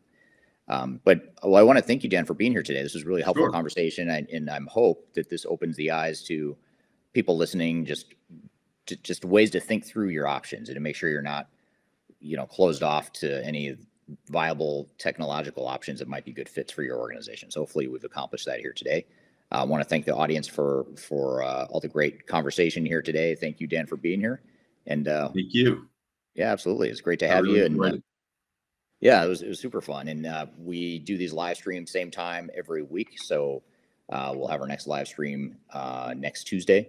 And this interview it'll get edited and polished up. It'll become part of my weekly Transformation Ground Control podcast, which will come out. It comes out every Wednesday, but this episode with Dan on it will be a week from tomorrow. So be sure to check that out on Transformation Ground Control, which you can also watch on YouTube, LinkedIn, Twitter, Facebook, as well as all the audio podcast platforms as well, like Google, Amazon, Spotify, Pandora, all those platforms. So thanks again, everyone, for being here. Hope you all have a great rest of your week, and we'll see you next time. Take care. Thank you. All right. Thank you very much, Dan. Thanks for being here today. Great conversation, and good having you on the show as a first-time guest, and hope to have you on again soon. We're going to take a quick break. When we come back, Kyler and I are going to talk about some of the things we learned from that discussion and unpack some of the concepts that Dan and I talked about. We'll be right back with more Transformation Ground Control.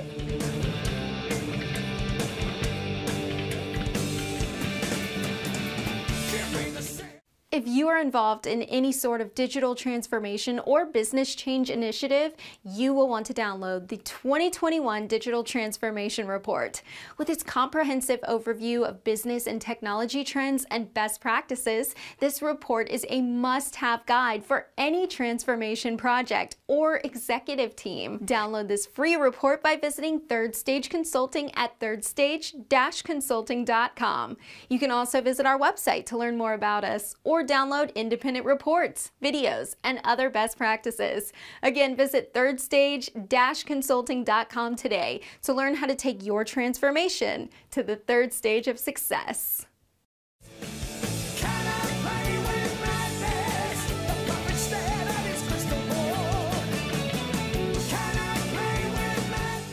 Hello, welcome back to Transformation Ground Control, episode number 58. My name is Eric Kimberling here with Kyler, and we just had Dan Aldridge on the show talking about some of the viable options of second-tier and third-tier industry niche-focused software solutions in the market. What were some of your observations from that discussion, Kyler? Yeah, absolutely. Well, I'm a big fan of Dan because he's always such an engaging participant when it comes to our virtual events and always asks great questions as well. I didn't know his background was so diverse, and I think that's what, whenever you invite a vendor on the show, I'm always like, whoa, because we typically don't talk to a ton of vendors just so we can keep our agnostic and independent advice for our audience here. But I think Dan brings a different level of that to the table because he does have, such a background in being a consultant as well. So it helps him kind of understand what clients might be looking for.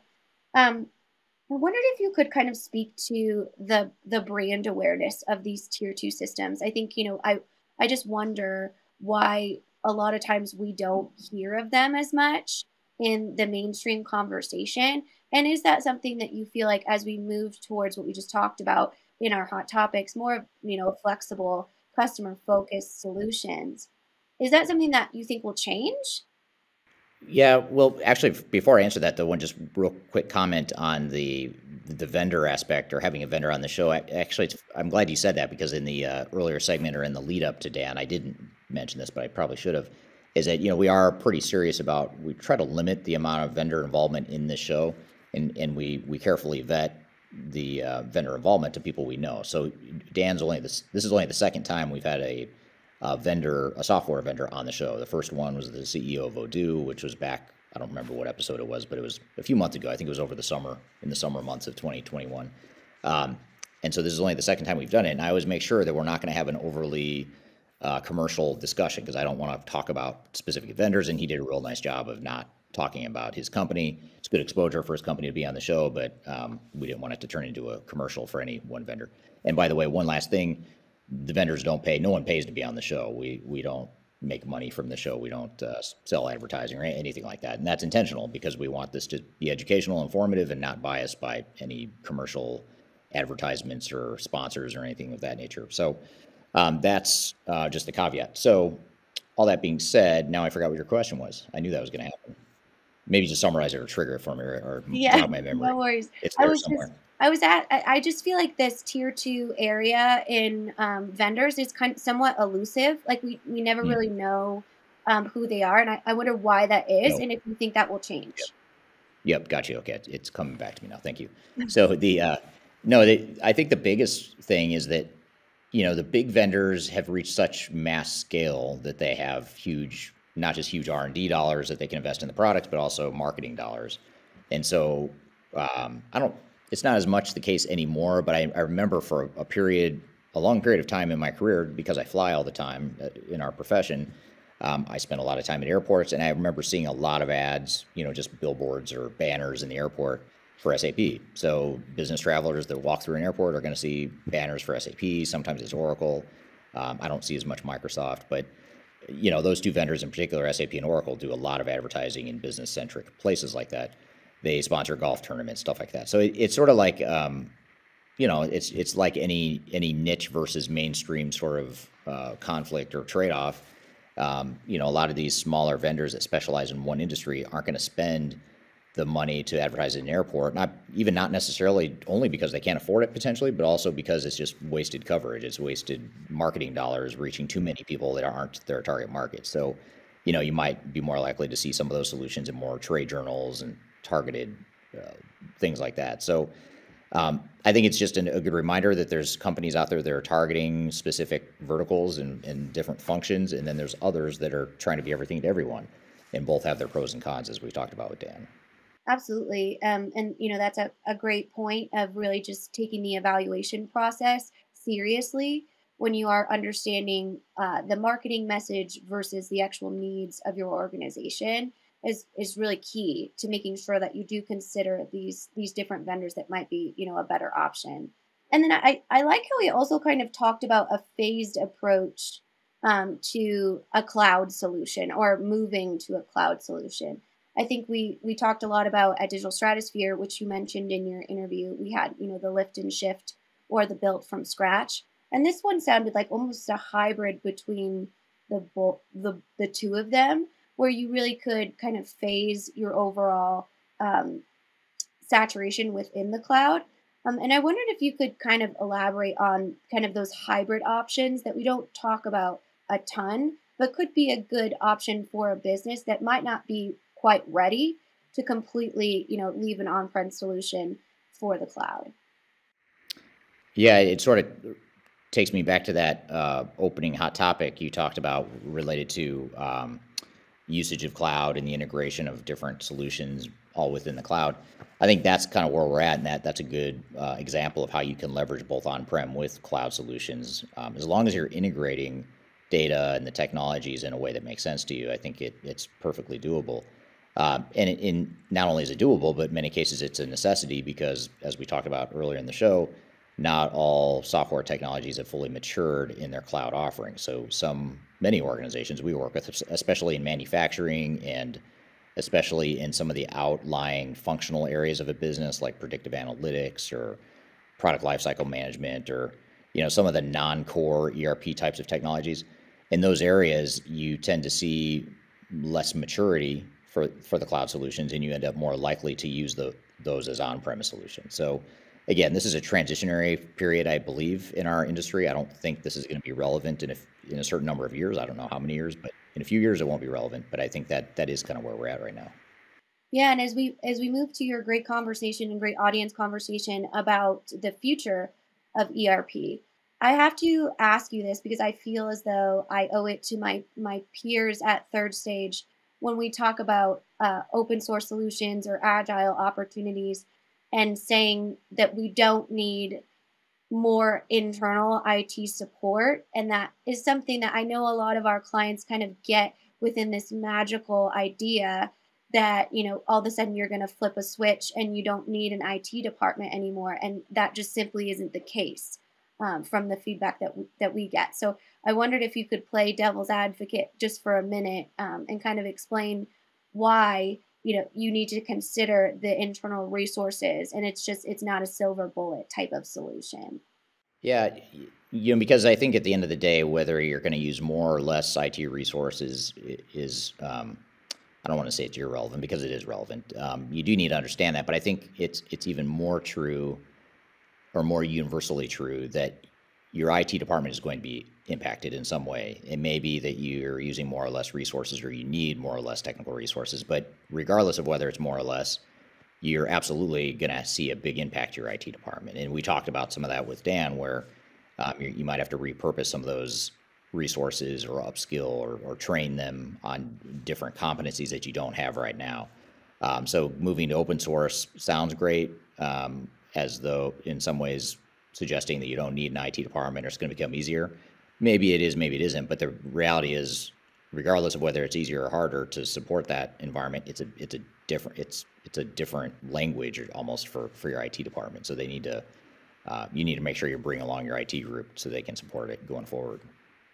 Absolutely. Well, such a great conversation with Dan, and this is always nice to have someone that's really involved in the Third Stage community and overall dialogue, as we'll continue to hear from him in those live streams that you can join us at 10 a.m.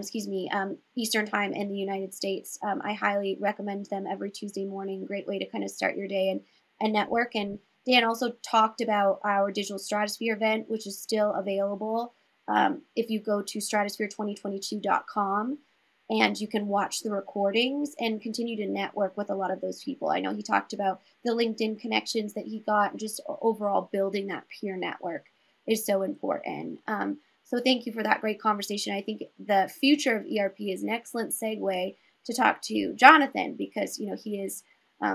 I don't even know if there could be someone that would be more of a an advocate for clients than you, but Jonathan kind of sits on that side of really just pumping through any barriers or biases within the industry as well. So excited to hear that conversation. Yeah, he's got a good perspective and something that's very, he's unique, and he's also has a very entertaining, edgy sort of coverage of the industry, which I really like because I think our industry tends to get a little stale or stodgy. Stodgy, is that the right word? Well, you are in Europe, so I think they say that. That's true. I don't think we mentioned it at the beginning of the podcast, but yeah, I'm in Europe right now. Kyler's in the U.S. as we're recording this podcast in this virtually global world we're in. But anyway, so yeah, John's a good guest. We'll have him on next. And actually, it's kind of strange because he's kind of a guest on the show, but really, I was the guest. I was in the hot seat because he was interviewing me for his podcast. So we're actually going to play you a clip from that podcast that he actually published a few months ago.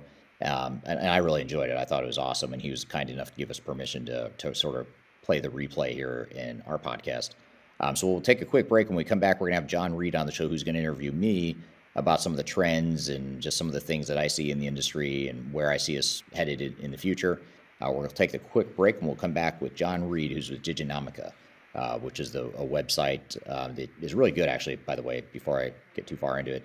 Diginomica.com is a great, pretty unbiased site. Even though they are vendor funded, they're good at being balanced, and go to Diginomica.com. But we're going to have John Reed, who's one of the founders and key contributors to Diginomica. He'll be on the show after we take a quick break. You're listening to Transformation Ground Control.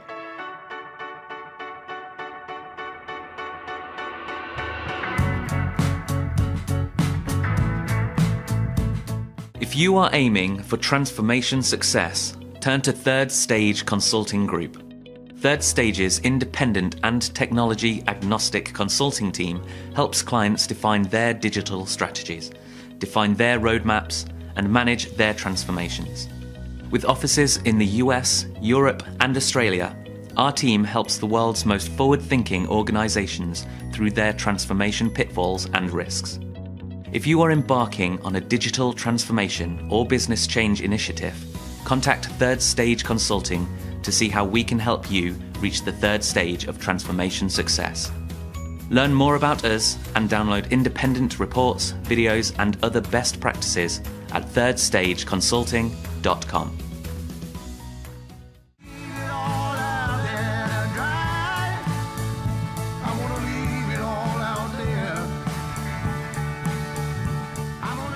Really excited for this next conversation coming up with Eric and Jonathan from Diginomica, and talking about just the overall influence of vendors and what different partners can have on your digital transformation. So with that, Eric, I'll turn it over to you. And really, we're turning it over to Jonathan because he is actually facilitating this conversation. So with that, we'll jump in. How we doing, Eric? I'm good. How are you, John? Good to be here. Fine. This is your first time on the show, but man, you and I go back a long time in this industry. We probably shouldn't even dwell on that at the moment. We'll start to feel ancient. A bunch of old timers talking about the old days of the industry and whatnot. Yeah. Like back when the classic rock songs that we both like were actually being played on the radio. You know, like it's crazy. But anyhow, we're here to still being played on the radio stations I listen to. Yeah, yeah, exactly. So, all right. So we're going to be deconstructing digital transformation today, and basically kind of talking about why it so often, comes up short. And this is inspired by one of Eric's recent blog posts, but this is like something that you go pretty deep into. And you've prepared a couple of countdowns for us on underrated keys to digital transformation, but also keys to how digital transformation falls short. So I'm really looking forward to going through those, and I'm counting on our audience to poke us a few times during this conversation as well. But Eric, I do want to also give you an opportunity to talk a little bit about your business model, because I think you're doing something kind of interesting. Because first of all, you Third Stage is an advisory and services firm, but you really are independent in the sense that you don't take any vendor money, and that's pretty rare in our industry. And I feel like that gives you an interesting opportunity to really provide customers with, like, when you say independent, it really does mean that, because you're not taking money from vendors. So, right. Yeah. And it's all of our revenue is derived from our end clients, who are the people or the organizations that are actually implementing the technology. So most ERP vendors and system integrators and VARs, are getting commission or some sort of kickback from the software vendors, which is a brilliant model on the vendors' part, because you get these you people out there promoting your product because they make money off it too. And so I see why they do it, but there's no one out there representing the clients, or there wasn't anyone out there representing the client side of things. And so that's why we started the company. The other interesting thing about Third Stage, and how long has it been around now? It feels like it's been, is it 5 years now? Almost 4. It'll be 4 years in April. Okay. The other really interesting thing about what you do is that if I didn't know better, I'd think you were a publishing company.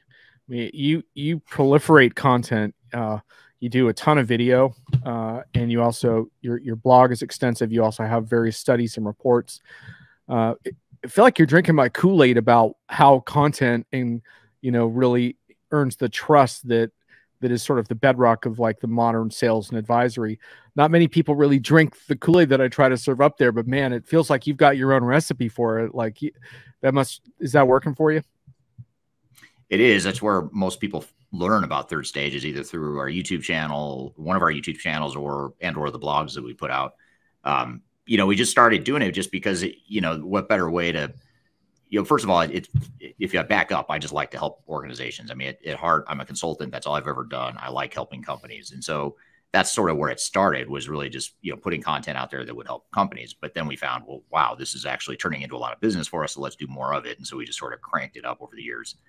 The other part of it too, though, is that, what better way to figure out if a consulting partner or a potential consulting partner is going to be a good fit by kind of testing them out, like listening to what they have to say, listening to how they think. And, and if you like the philosophy, great, you're going to want to work with us, and you might find that's not what we're looking for, in which case that's okay too. So it is a good way for us to connect with our intended audience, which is, very, very specific. Yeah, we could probably have a long conversation about the content part of that and why that's so important. But it does create a lot of fodder for our discussion today, because you posted a year-end blog on what you learned from Digital Transformation 2021 that I'm really looking forward to getting into, because it really kind of gets into why digital transformation falls short, which I think is a really, really important topic for all of us in this industry who, I'm something of an advocate for transformation. I think a lot of people like you and me are. But we are accountable for the results. Like, if we're going to advocate that, we also have to show that it's working. So exactly. that gap there, I think we do need to address. And one cool thing about our show today is, in addition to preparing some exclusive material for me, I get the chance to dig behind your blogs, because your blogs show up pretty frequently on my hits and misses best of the week. But if I ever would have a criticism of your blogs, and this is just for me personally, a lot of times I'm like, oh, Eric stopped before he got to everything I wanted to hear from him, because you have a very concise style of blogging, which I think works well for you. And I'm probably one of those people that just likes a lot of the meaty details of things. But now I have you, so now I get to force the issue. And I've also challenged you, because I know that change management is one of your big themes on why these projects succeed or not, which I tend to agree with. But I've challenged you to be very specific about what aspect of change management we're referring to, because I think it's a really important topic, but it's also a really, really broad topic. And I want to see if we can hone in on exactly, when we use that phrase, what does it actually mean. So I got you on the hot seat a little bit, but I think you're going to do fine, because you've been living and breathing this for a long, long time. So. And I've been watching your show, so I kind of know what to expect. I know I know your tricks. I know what you're going to pull on me, or I think I know. So we'll see how it goes. Okay, cool. And also feel free to turn the tables from time to time. It's totally fair game. Maureen is asking for the name of the blog. It's Third Stage Consulting, thirdstage-consulting.com. That's for our audio listeners. I'm actually going to paste Maureen into the chat, the blog on what Eric learned from digital transformation in 2021. And then you can also derive the blog URL from that as well. So thank you, Maureen. And Maureen, counting on a few spicy comments from you. So I'm glad you're here early. So Eric, before we get into the countdown, I actually want to get into this blog post a little bit. There's a phrase in here that I really liked, that really stood out to me. Whoop, I got to get your white paper pop up. Okay, here we go. Okay. There's some really important themes in this blog, but there's one quote that I really want to call out here, which is, I'm still surprised each year that goes by that we as an industry haven't yet figured out how to make digital transformations more successful. I think until we figure that out, that's going to be a drag on the digital transformation space. Wow. Okay. So can you talk a little bit about that? Yeah, it's just, year end, you know how it is during the holidays. You sort of look back and reflect on, how things went, what you accomplished, what you didn't accomplish, what you want to accomplish in the next year, what you're grateful for, all that stuff. And so that's sort of the mindset that I had at that time. But, looking back, I wasn't just looking back at 2021. I was starting to think back to the late 90s. I started, I think, around the same time in this industry.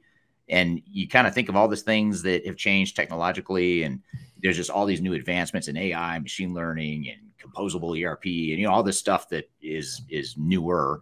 But then you look at the underlying the surface of how companies try to go through these implementations, and so much has not changed. And it's amazing to me that we're still repeating. You see it all the time in the industry. I think you see it too. You still see a lot of these same behaviors and patterns that have led to failure. They just keep getting repeated by the same organization, sometimes the same people.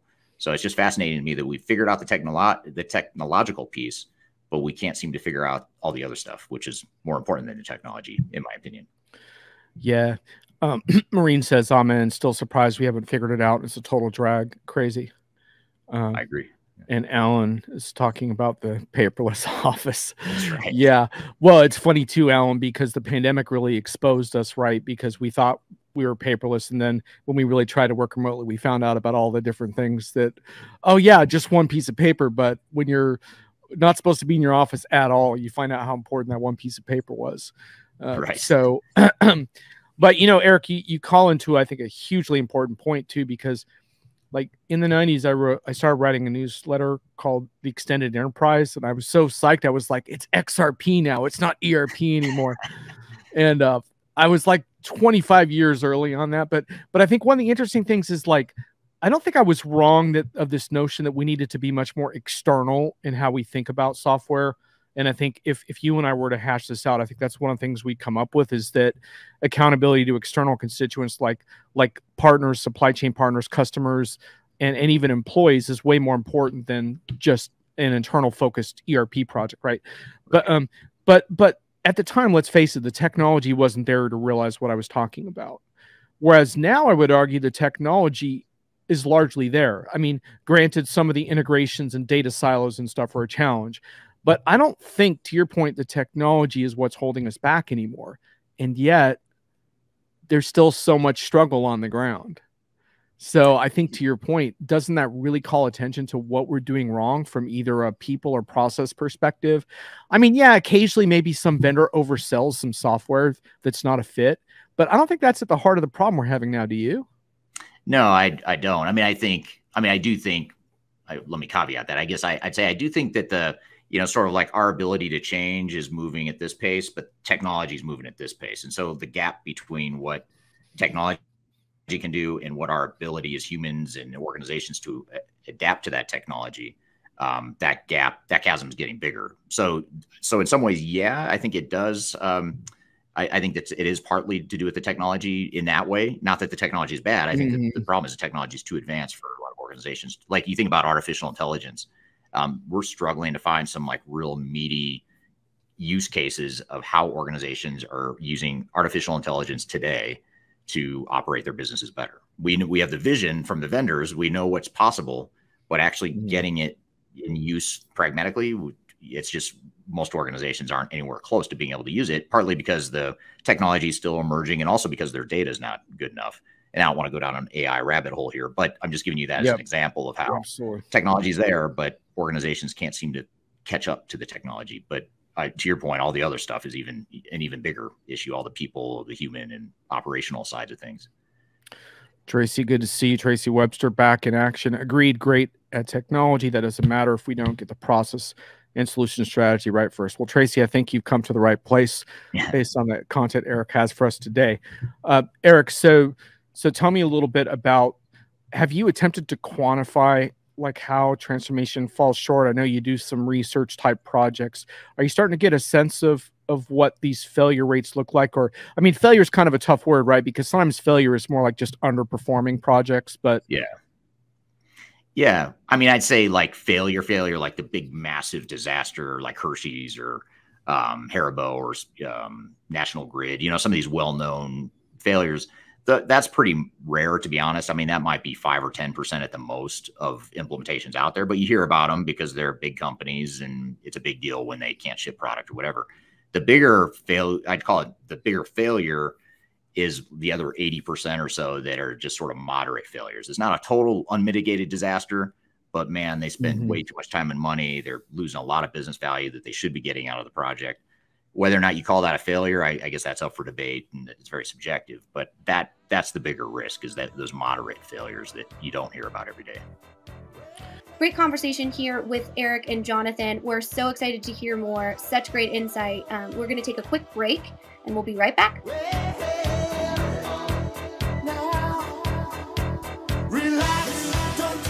Hi, this is Eric Kimberling, the CEO of Third Stage Consulting, and we recently hosted our Digital Stratosphere 2022 virtual event.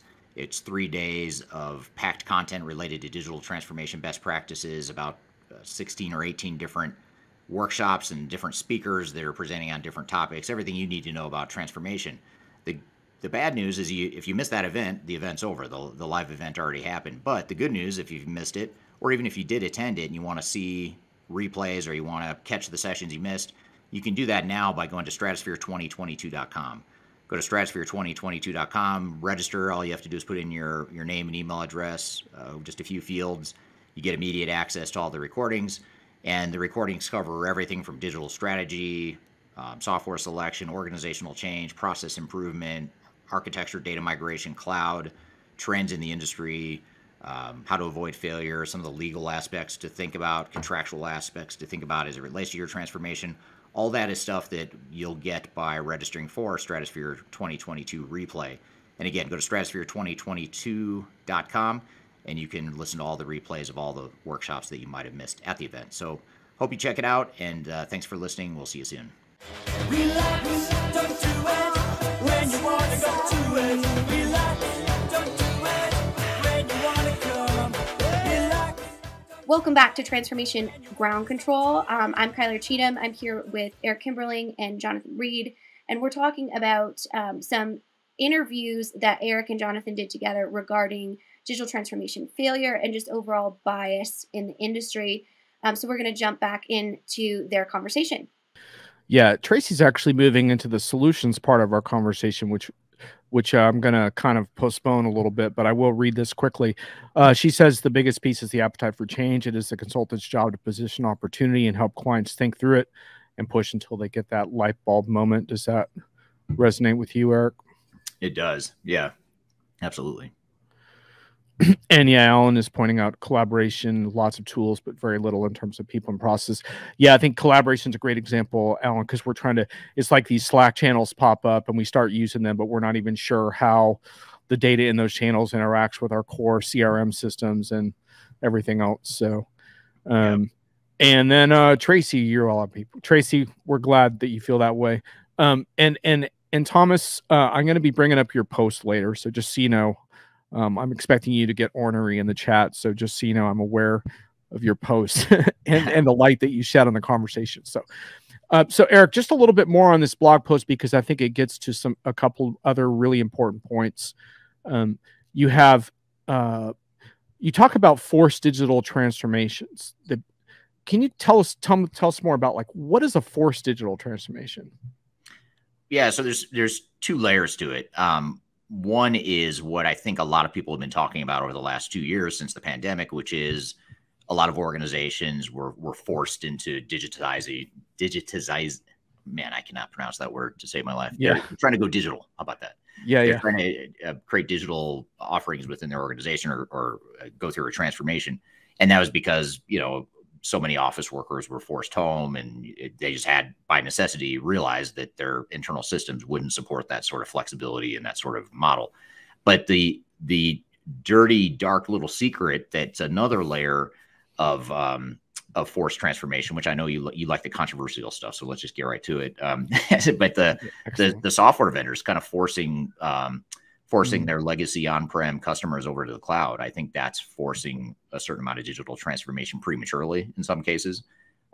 We see a lot of clients where, honestly, we say to them, why are you doing this? Just because a vendor's telling you have to go to the cloud, that's a terrible idea. That's a terrible reason to do it. I mean, if you have other reasons, great, then have at it. But if you're doing this only because of your vendor is telling you have to go to the cloud, that's a terrible reason to go through a transformation and go through that risk and heartache and cost and all that stuff.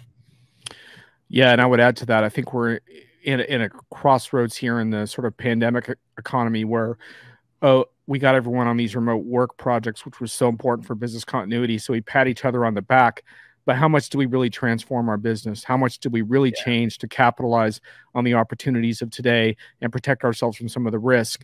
And one of the other things, as far as risk factors you go into in the post, is just how supply chains got exposed as part of this and this ongoing supply chain challenge. And then also the people challenge, which is really important. Could you comment on that? Because I thought that was interesting how you basically acknowledged, like, hey, I underestimated a little bit on how important the HR piece was. And I really like that you did that and kind of called yourself out a little bit. What was your view there? Yeah, there's actually a few of them in that blog where it's like I sort of thought maybe this would be a thing, looking ahead in my predictions. But then you look back and think, wow, I was off, because I didn't realize how big of a deal it was. And in the HR side of it, I guess I didn't realize what I was not anticipating were the extreme labor shortages that so many of our clients are experiencing.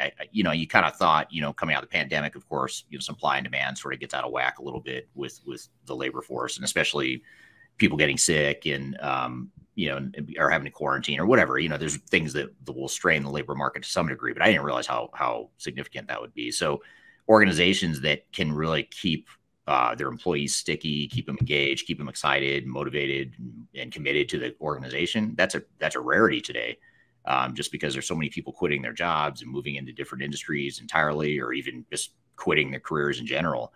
That it's hard. There's labor shortages all over the place. I think most, if not all, of our clients are struggling with that pretty significantly, and that surprises me.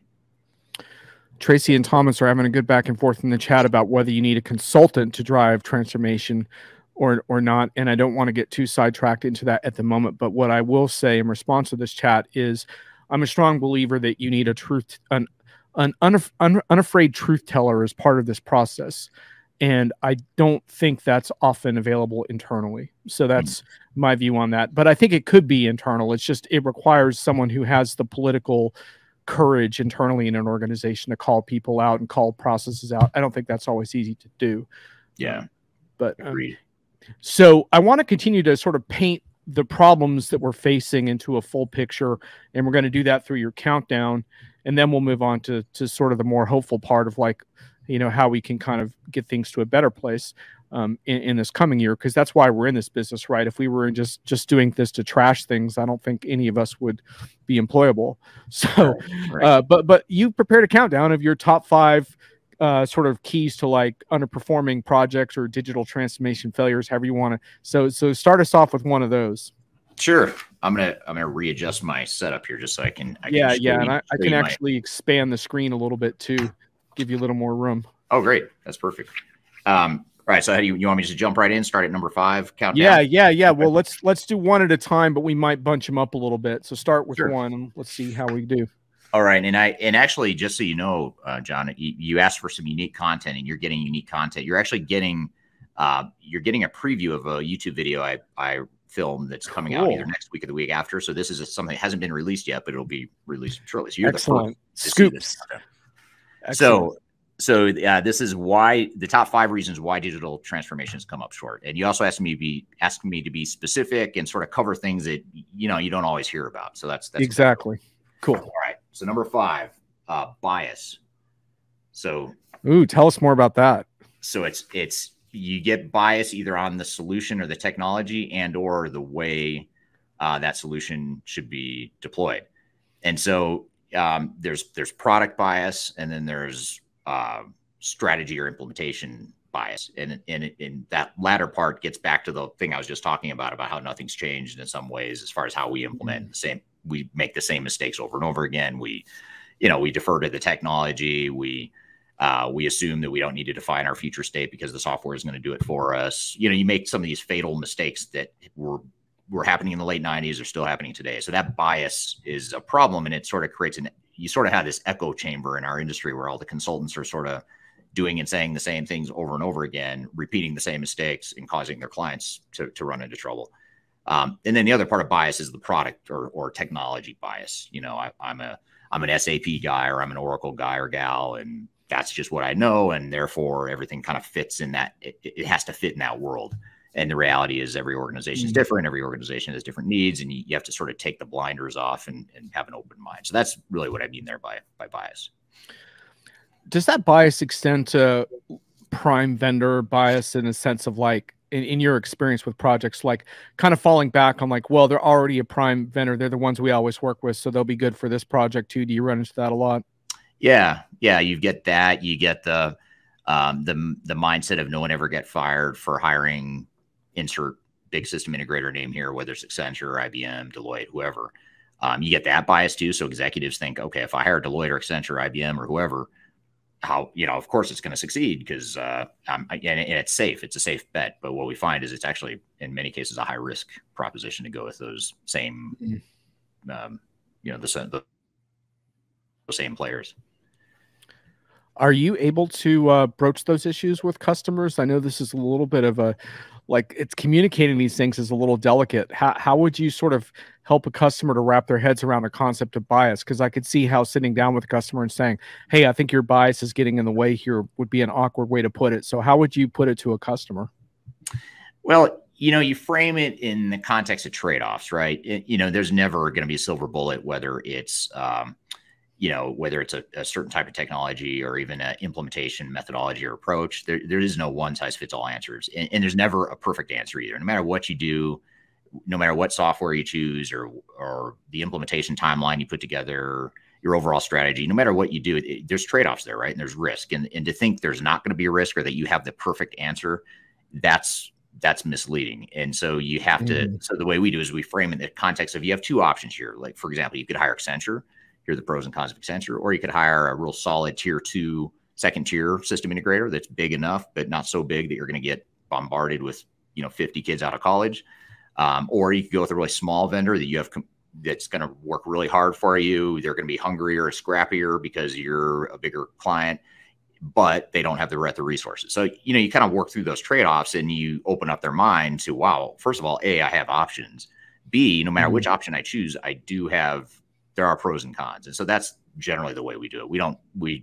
I've never come out and told a client they're biased, but you sort of, you help them come to that conclusion. Like, wow, we haven't thought about these different things. I like that view of kind of helping someone move them off of a more narrow way of thinking without kind of saying you're thinking narrowly, but just kind of being able to sort of show them what else is out there. And I tend to agree too with like specialty firms a lot of times having this aggressive quality that is worth putting in front of customers, even if they still end up going with Accenture in the end.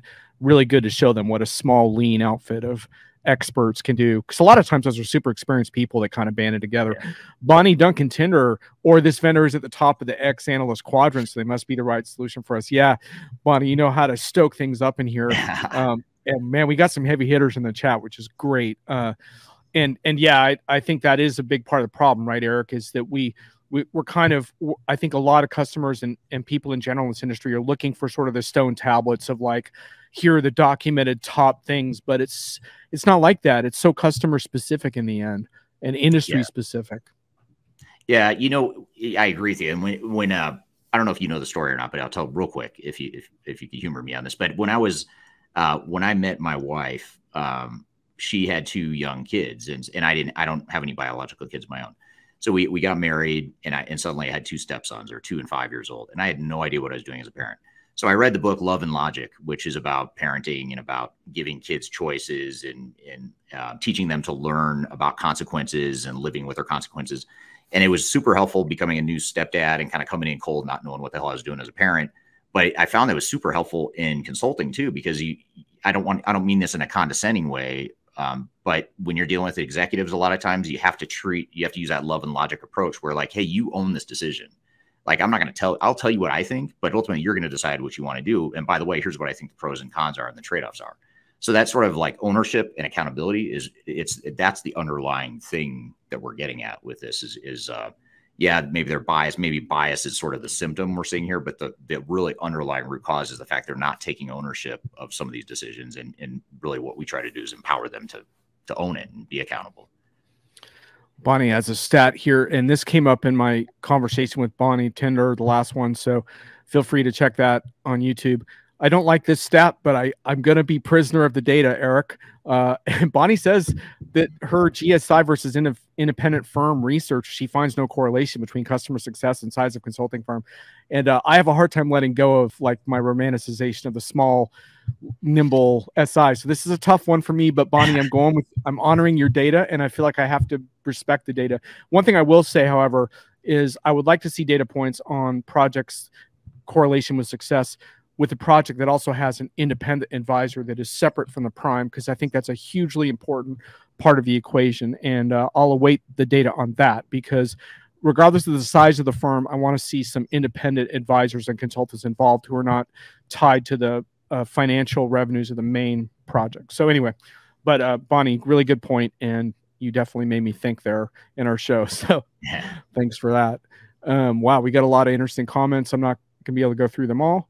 But anyhow, some really good stuff around the experience levels of consultants. So Eric, what else you got? We've only gotten through one, so let's get through a couple more here on your list. Yeah, so I'm hoping you like this one, but number 4 is groupthink. Ooh, yeah. So you get companies that the internal project teams and even their consultants are sort of they're in their 4 walls of their war room, their project team room or whatever, and they sort of just turn inward on building technology and, you know, mapping out requirements and processes and testing and all that stuff. And they lose sight of what's happening outside. Both, when I say outside, I mean outside, even internally within their own organization, and ultimately how this affects their customers and other stakeholders, you know, that are going to be affected by the project. So that, and the other thing too that goes along with groupthink, sort of like bias, is you start to hear what you want to hear and you feed off each other. Like, hey, things are great. You know, we're right on track. We're on schedule. We're on budget. There's no risk. We have nothing in our risk log. Things must be awesome. Everything's green in our status report. And you start feeding off that, and it creates these blind spots all over the place where, you know, you're sort of just going with the herd versus really challenging and you know, challenging, you know, what are we missing here? Because there's always blind spots. There's always risks. And so that groupthink, I think, could be pretty, that's number 4 on my list. Yeah. And one thing that the audience might not know about you, Eric, is you've been an expert witness. You've seen a lot of court ERP and enterprise courtrooms where you've served as an expert witness on these troubled projects. And when I read about these projects that go awry, like terribly awry, like the ones that wind up in court, so much of what I'm struck by is how you're like, how did you get so far down this horrible path without kind of that gut check moment of, hey, we're kind of heading in the wrong direction here? And I think one of the big things for our industry is to figure out how to have these gut checks that create a sense of accountability and a more objective report card earlier on in these processes, so we don't get like 2 to 3 years, because by then you are in court, right? Because by then it's too late. Yes. And, you know, back to Bonnie's point about there not being a correlation between size and success rate of your SI. One thing the big SIs are really good at is they are brilliant at making you feel good about an impending train wreck. And I was part of it. I mean, I had partners I worked for when I was 25 years old, and I was like, how did you do that? How did you just convince the client that everything's fine when everything is not fine? Like, we have massive problems, but the client walks away feeling good. Like, okay, we're yellow status, you know, we've got some challenges, but we've got a plan to address them. But meanwhile, behind the scenes, you're like, this thing's falling apart. The wheels are coming off, but yet we're doing the CYA thing where, you know, these big SIs, if they've got millions of dollars per year at stake, they're going to do whatever they can to make you feel good and make you feel like, hey, everything's fine. And that's the other, you know, that's sort of maybe an underlying undercurrent of some of these top 5 is that dynamic with your system integrator and not challenging them enough, which I don't want to. I'm jumping ahead to another one in my top 3. Oh yeah, you don't want to spoil your own countdown. Yeah, and just real quick on groupthink, and we'll get to the next one. Isn't part of groupthink kind of department think too, right? Because I think a lot of these projects historically were too departmentally focused, and and they didn't think enough about different constituent groups inside of organizations that were also impacted. So that's got to be part of it too. Yeah, absolutely. You're just viewing the world in your lens of what I need, what I want, and you're not thinking about, kind of the broader picture there. Great conversation here with Eric and Jonathan. We're so excited to hear more. Such great insight. We're going to take a quick break, and we'll be right back.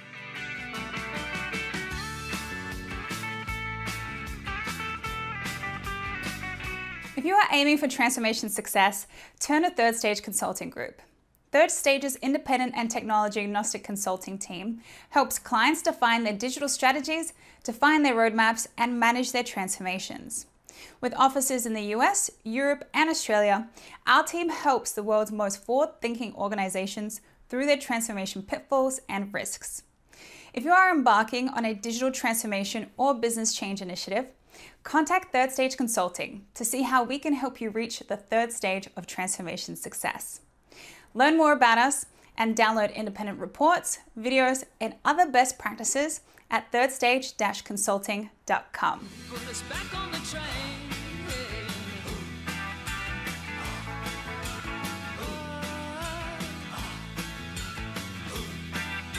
Welcome back to Transformation Ground Control. I'm Kyler Cheatham. I'm here with Eric Kimberling and Jonathan Reed, and we're talking about some interviews that Eric and Jonathan did together regarding digital transformation failure and just overall bias in the industry. So we're going to jump back into their conversation. Vigorous chat. Nice job, folks. Okay, what's your next one, Eric? So number 3 on my list is trusting the experts, and probably the qualifier should have in there is blindly trusting the experts. Excuse me. So that's kind of building on what I just said about the SIs and sort of blindly saying, okay, they tell me everything's fine, so everything's fine. Or what's just as bad is when you get organizations that say, well, they're the experts, they know the technology, I don't, so we're just going to let them handle this. That's super dangerous and unhealthy. It creates this really weird, codependent, unhealthy relationship that doesn't end well ever. I mean ever. So you have to have a certain amount of internal ownership and accountability. And even if you hire independent advisors to help you with that, you need to have someone that's looking out for you and watching the hen house, I guess you'd say. And you don't need the wolf guarding the hen house, which is usually what happens with the SIs. And so the SIs tell you what you want to hear. They're playing COIA because they've got a lot of revenue at stake, and then you don't have any ownership. You're suddenly now you're overly dependent on the consulting, on the experts, because you haven't built the competency in house. So that's something to watch for, is just blindly trusting the experts without challenging them. Hi, Luca. Welcome to the chat. A lot of customers are outsourcing everything and losing control. This causes them to be guided by a consult. I think that's one of the huge points that you've made today. Underlying everything is this need for customers to take more ownership of their own projects. And, and part of it is embracing that your business and your users know more about your domain than anyone.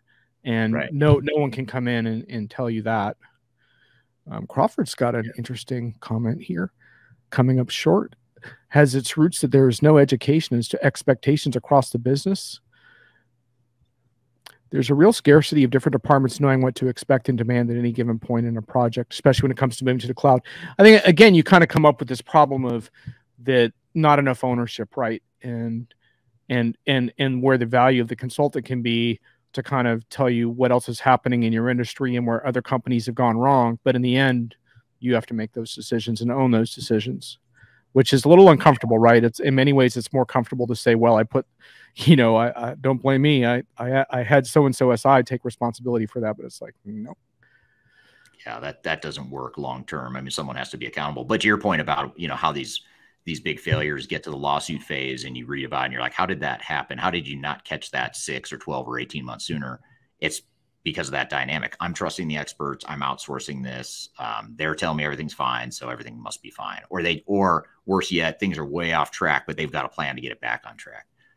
If they're the same ones that got you off track, the odds of them getting it back on track are slim. So.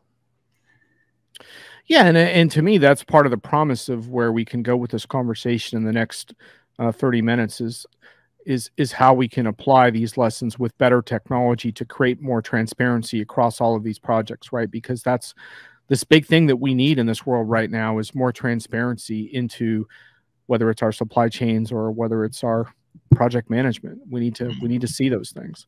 The technology is there to do it, you know. Absolutely. But is the cultural will there to do it? That's what we're going to find out.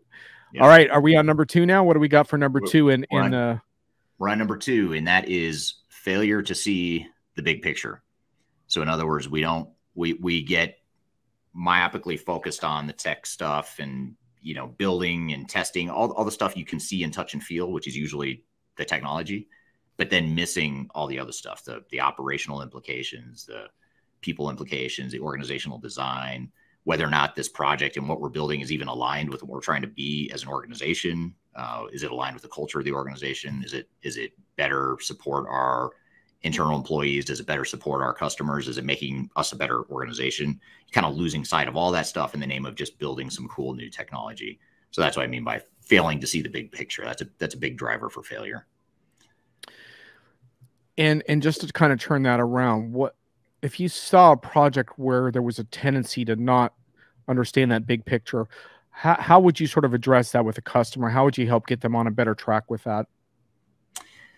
Yeah, it's kind of like your question about how do you tell a customer that they're biased without telling them they're biased. It's the same thing here. You know, how do you tell, you know, an organization they're screwing up or they're missing a bunch of stuff without just flat out telling them? Sometimes we do. I mean, in this case, I think it is more safe, I guess you'd say, to come out and say, hey, you know, here are some things you haven't thought about. Here are the risks.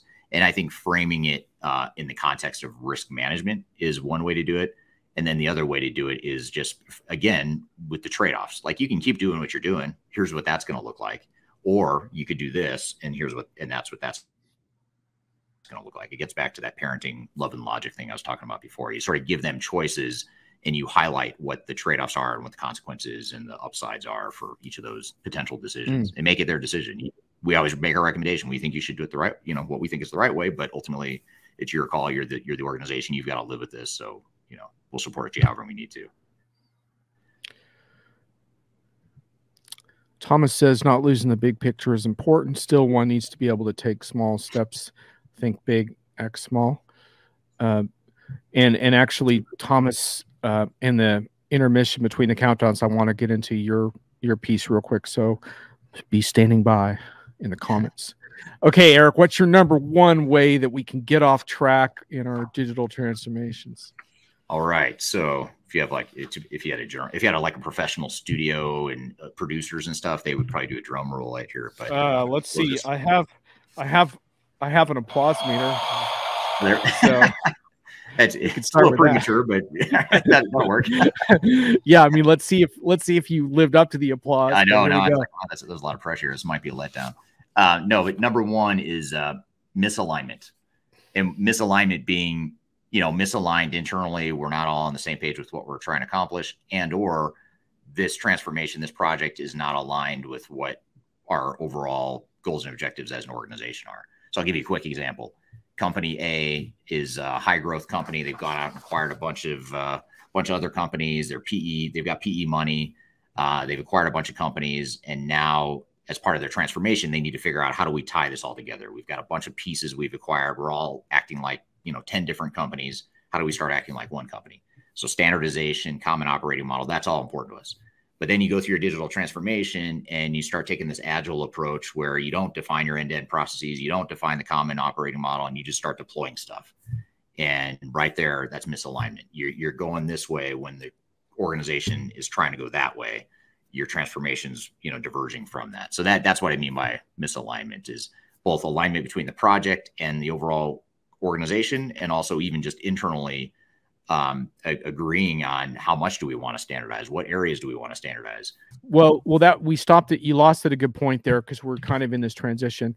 And I just posted up Thomas's blog post on the distinctions he made between digitalization, and digital transformation. And I don't want to get too semantical in our discussion today, Eric, but I thought Thomas, who's in the chat today, made some really interesting points. And I'll just read you a couple of things that he kind of goes into. Essentially, that each one of these is a different level of commitment and cultural sort of transformation around change. So he says digitization, the process of converting analog into a computer readable format to improve existing processes. In other words, digitization is about doing things better. And then he talks about digitalization, which he defines as using this technology to create new processes. It's about doing better things. So that's a little bit of a distinction there. Instead of doing things better, doing better things. And then he says digital transformation is about doing entirely different things. And I think and he talks about this organizational transformation across values, culture, mission, and vision using an outside-in view. And in my mind, that's a little bit of an insight on where we get stuck, because we tend to view this more like a tech thing, whereas his point is that the higher level of this is much broader than that. And I had an interesting conversation yesterday with Qualcomm about a bunch of stuff they're going to be showing at the NRF retail show and sort of the future of retail. And I think retailers are a really interesting example of this, Eric, because how can you have a customer-driven transformation if you're a retailer, if your store associates are disgruntled, indifferent, poorly trained, unhappy, and exploited? How can that possibly be a good customer experience? And so to me, that really calls into question, what are you doing with your technology, right?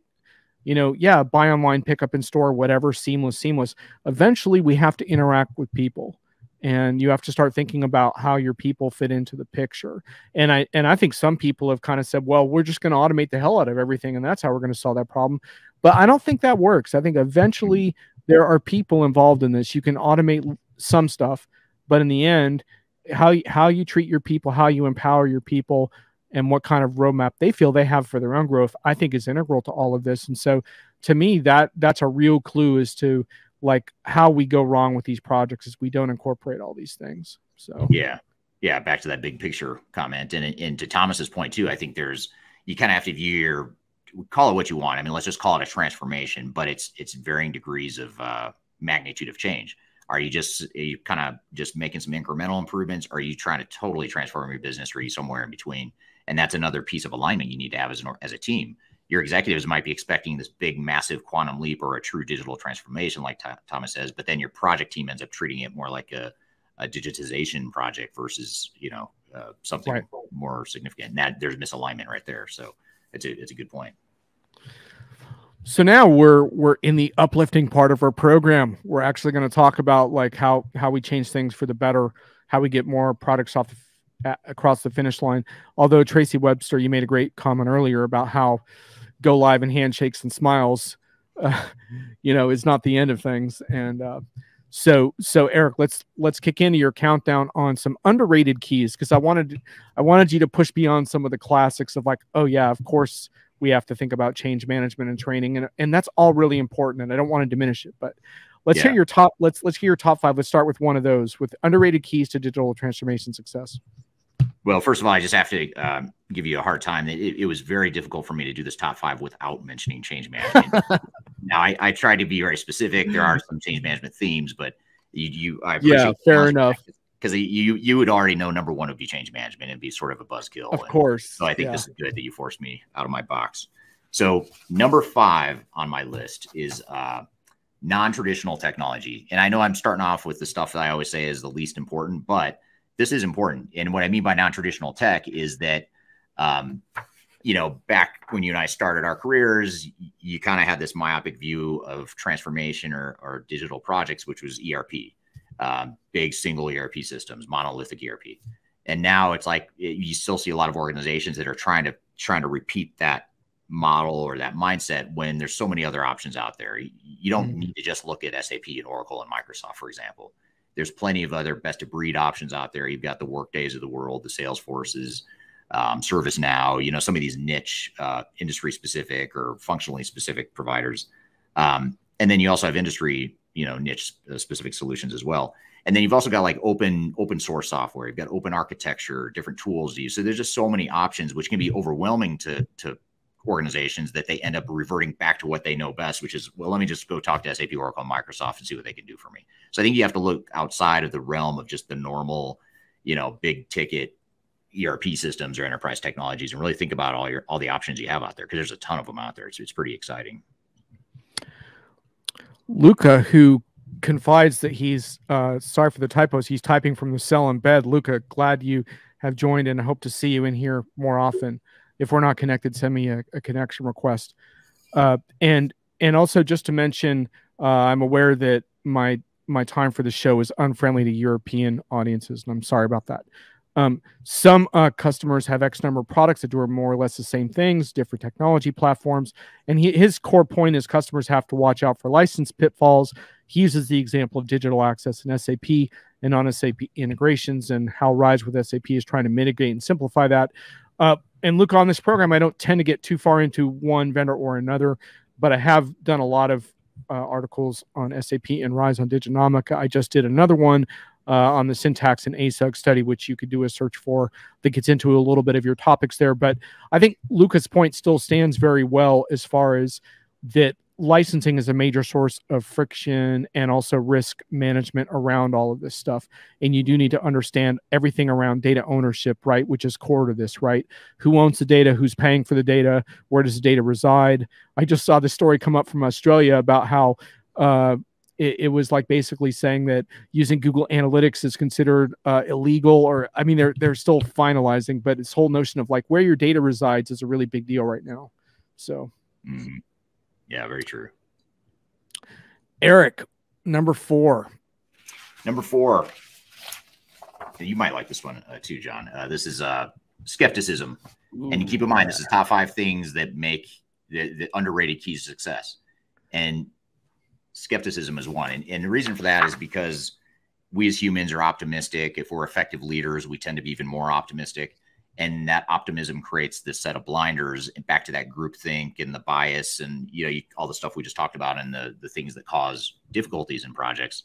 So you sort of have to be, for the North American people listening here, people from North America that remember Debbie Downer from Saturday Night Live, you kind of need to have a little bit of Debbie Downer in you, to where you're sort of like, yeah, things are great, everything's green on the status report, but here are the risks, or here are the challenges we're facing. Not that you want to be negative, but you kind of need that sense of reality, and you need to stay grounded. And I love it. You need a grouch on your team. This is awesome.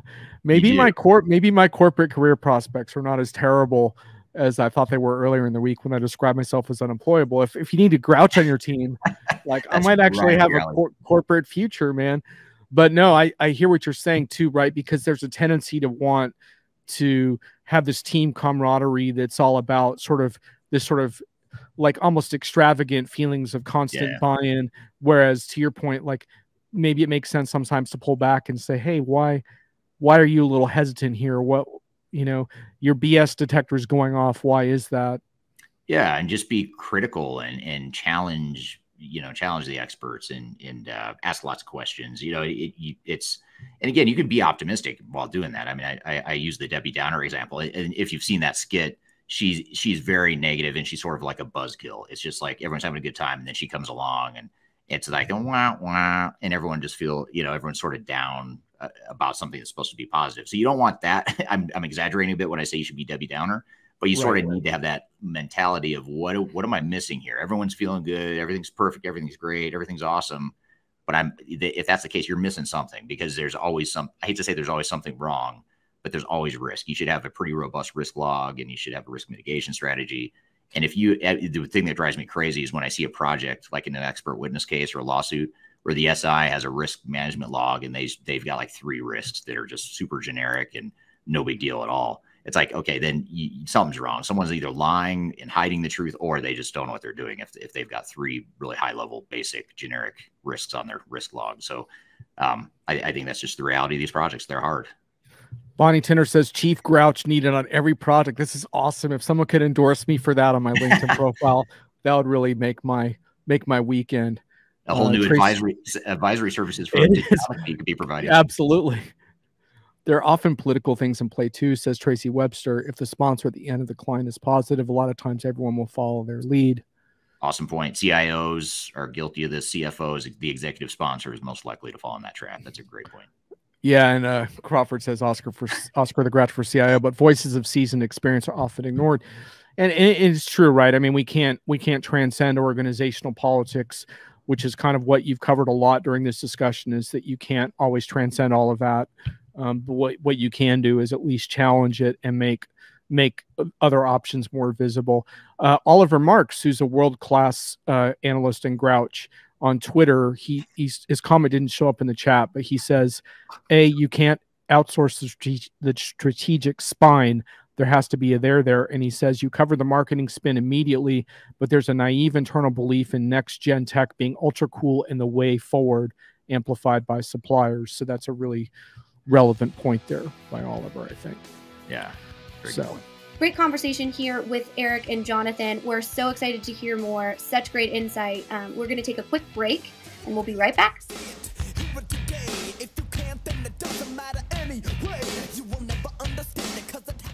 If you are involved in any sort of digital transformation or business change initiative, you will want to download the 2021 Digital Transformation Report.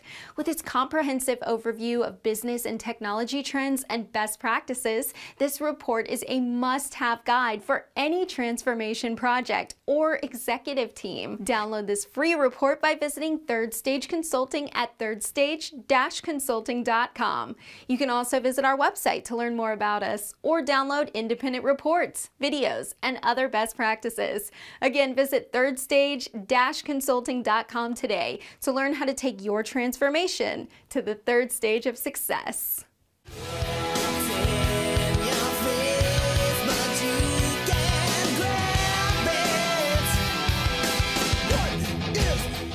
Welcome back to Transformation Ground Control. I'm Kyler Cheatham. I'm here with Eric Kimberling and Jonathan Reed, and we're talking about some interviews that Eric and Jonathan did together regarding digital transformation failure and just overall bias in the industry. So we're going to jump back into their conversation. And are we number 3 on your countdown? Number 3, we can do this real quickly because I've already stole the thunder of this one and alluded to it. But number 3 is challenge the experts.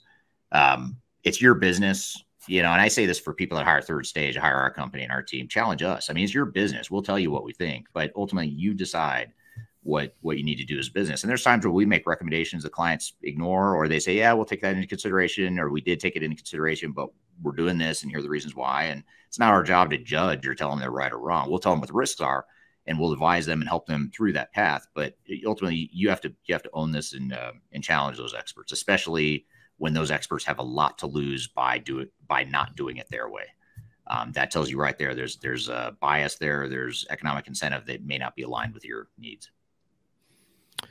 Absolutely. Okay. Number 2, I don't remember what it is. Oh, and this one I alluded to already too, and that's risk management, risk mitigation, being able to proactively identify a risk before they become felt. So in other words, a lot of times companies will get to testing or training sort of on the tail end of a project, and then all these risks pop up and all these things that they should have known 6, 9, 12 months earlier, they're just now finding out because they're seeing it materialize. So that risk mitigation and proactively managing risk is very important.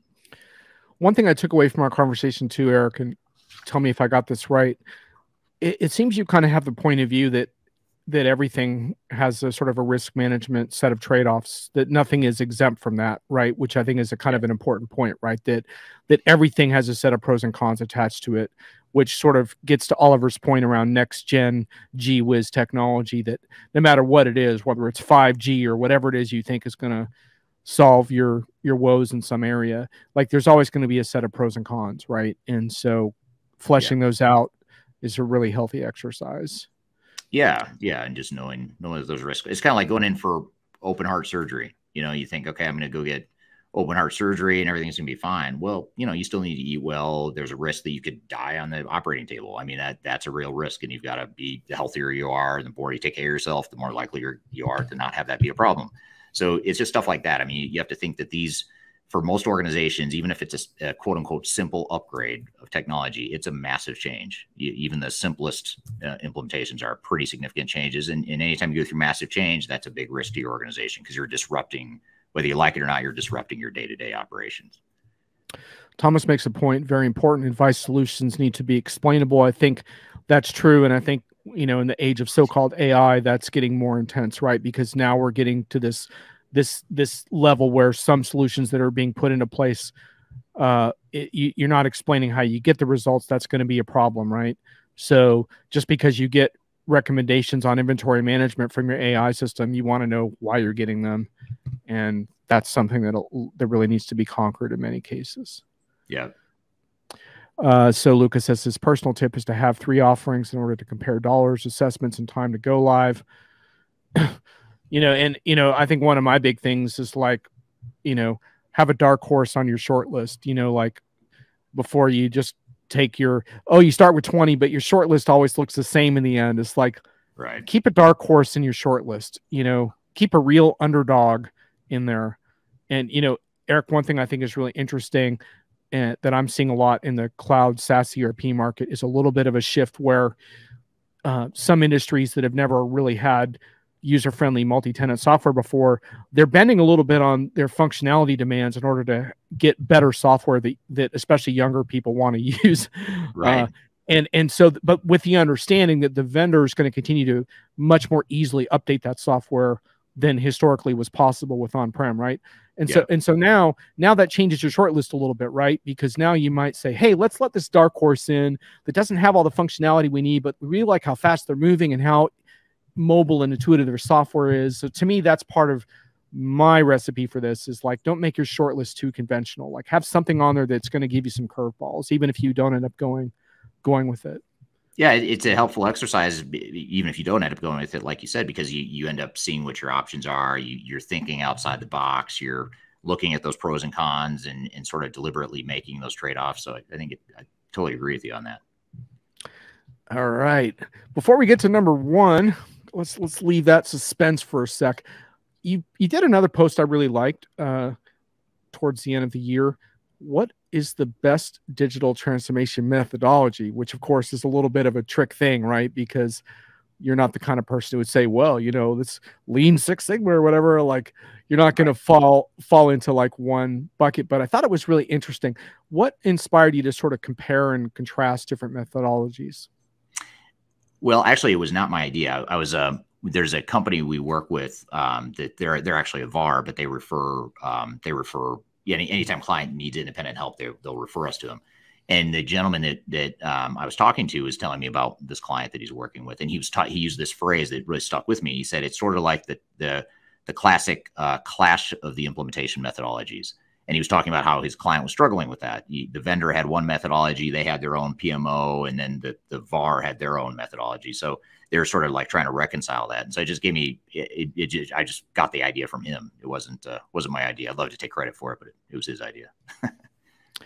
So what do you think is the benefit of that? Because I enjoy talking about this because I've come up with like in my little short thinking around it, like different methodologies. Like you can have more of a data and analytics driven transformation. You could have more of a supplier driven transformation. You can have more of a digital core transformation that's centered around your core processes and you're modernizing your ERP. I think there's so many different transformation models. Is that kind of what you were hoping to accomplish in that post, is to try to get people thinking around like different ways to tackle the issue? Yeah. And really just getting people outside of the one size fits all silver bullet mentality. I think the one that really stands out to me is probably the biggest culprit of creating problems in the industry right now is Agile. You get a lot of Agile evangelists that are just passionate about Agile and they're all about Agile. You get certified in Agile, and Agile on the surface sounds like a great way to counter those big bloated implementation failures of years past. But now, again, all you've done now is you may be solving one problem, which is now it's not big and bloated. It's not moving quite as slow, but now you're moving fast, which is great. But you're oftentimes moving fast. You're moving faster in the wrong direction. So is that really helping you in the long term? So that, to me, Agile, I don't want to pick on Agile too much, but that's one example. Or you look yeah, go ahead. So sorry, Eric, keep going. I was just gonna say, or you look like vendor implementation methodologies who have their sort of prepackaged way of doing things that it just can't work for everyone. One size cannot fit all. So that was really sort of the impetus behind it. Yeah, and I think one interesting thing on Agile too is you have two other problems. One is that the word Agile is used quite a lot now in contexts that have nothing to do with the structured Agile methodology. And when it comes to the structured Agile methodology, when I talk with real Agile practitioners with a capital A, they often don't have very good answers for me to this day on how to do that across time zones and across international projects. Now, it's not that they have no answers, but Agile was created as a whiteboarding exercise with the team in the same room doing sprints. That's how it was envisioned. So translating that across time zones is not Right. not a simple thing, actually. So I like what you said. Yeah. Nathan Crook, by the way, he likes the dark horse thing. He's made that choice before. Nathan, great to see you in the chat. And Tracy says, "Oh my God, preach! Agile is a theoretical thing. Faster in circles." Yeah. So moving faster in circles, Tracy, probably is not the outcome we're looking for in our projects, but it certainly does make you think you're busy, though, which is like half the battle, I suppose. So listen, we've held off on Eric's number one key, underrated key. So now we're going to do it, Eric. What you got? All right, we're gonna do it. And again, you wouldn't let me say just change management, so I try to pick something that's change management. You snuck it in. Okay. But very specific, guys. So this is change management-ish, but it's very specific. And that is, and I've alluded to this on the previous countdown, that's internal alignment. If all you do on your project is you're aligned, it may not be the best strategy, you may not have the best implementation plan, you may not have the best technology, but if all you have is you're all aligned on what it is you're trying to accomplish, I'll take that bet any day over the one that has a better strategy or a better technology or whatever the case may be. So I think just getting aligned before you start your transformation, before you start implementing stuff, you better be aligned, because that misalignment creates a bunch of friction and headwinds, and it creates a lot of risk, time, and money that most organizations don't have. So give you an example, and I'll pull Accenture, Deloitte back into this. You've got Deloitte in, they've got 50 full-time people on your project, and you're sitting there trying to figure out what we want this project to be and what we want to be when we grow up. Those guys are billing whether you're ready or not, and you're not ready if you're not aligned. And so you're paying these guys by the hour, the meter's running. And so you're ramping up the cost, you're ramping up the risk. And, so that whole alignment piece is, in my opinion, the most important, underrated key to success. And Eric, if you began to pick up on, if you were working on a project with Third Stage and you began to pick up on a sense that there was some lack of alignment, as we put it, how would you go about taking that on? Well, I think, one of the best ways as humans that we can understand and relate to something as vague and nebulous as misalignment is sort of painting a tangible picture of where that misalignment is. So if we can look at operations, operationally, here's where we're misaligned. Stakeholder and organizationally wise, here's where we're misaligned. Executives are saying this, mid-level management thinks this and prioritizes these things. Frontline employees are prioritizing things this way. You sort of have some very tangible, quantitative, specific ways that you're misaligned. It's one thing to use the word, a vague word like misalignment. It's another thing to say, this is exactly what we mean by misalignment and how you're misaligned. It's sort of like change management. Change management is so vague. I think that's probably why, that might be part of why you didn't want me to talk or use that phrase, is because it's such a big bucket of nothing. You got to get down into the pragmatic pieces of that are important. Yeah, you did a good job of avoiding my ire on that point, and but yet still keeping it in. Yeah, I like how you got around my filter a little bit there. And look, like I said, I'm not disagreeing with this change management like being important. It's just like I think Tracy in the chat talked about resistance to change, and Maureen as well, and resistance to change is like a core thing here, right? And how we overcome that is a big part of this. And one of the things I actually like about our current state, I think Oliver is right that we're still in this sort of shiny new toy thing where there's always some new toy. But one thing I do like is that there's a lot more pressure to get users to adopt software now. And so there's a lot less of this phenomenon of like, oh, we sold a bunch of software and we're collecting money on the licenses, but who cares if they're really using it or getting value out of it? They're paying for it. We're good. Right. We bundled it with some other stuff that they're using. And now like that lack of adoption is a real vulnerability, right? And so that gets us back to the change thing, right? Because it's like, well, they're not enthusiastically using this software, so that's a failure. Now that's a failure. And so why aren't they enthusiastically using that software? And to me, that's where your blogs come in, is understanding that. And that's why I think it's really worthwhile for folks to engage with your ideas, and why I wanted to have you on the show, because you don't just kind of blog different things at different days. You kind of have this whole view of the enterprise. And so thanks for sharing that with us today. Absolutely. Yeah. Really enjoyed that. I want to give you a chance to plug your upcoming show. But first, Lucas says, I'd love to see 30 participating in a meeting and only 3 actually work and make the hard decisions. I'm not sure if that was sarcastic or not, Lucas, so I'm going to have to leave you to explain that one. So tell the folks a little bit about Stratosphere, because it is free, right? They can register for it. So just give us a little bit about that show. Yeah, so it's actually an event we started doing pre-COVID in person. Sort of a 3-day session to kind of dive into all the different people, process, technology components of transformation and implementations.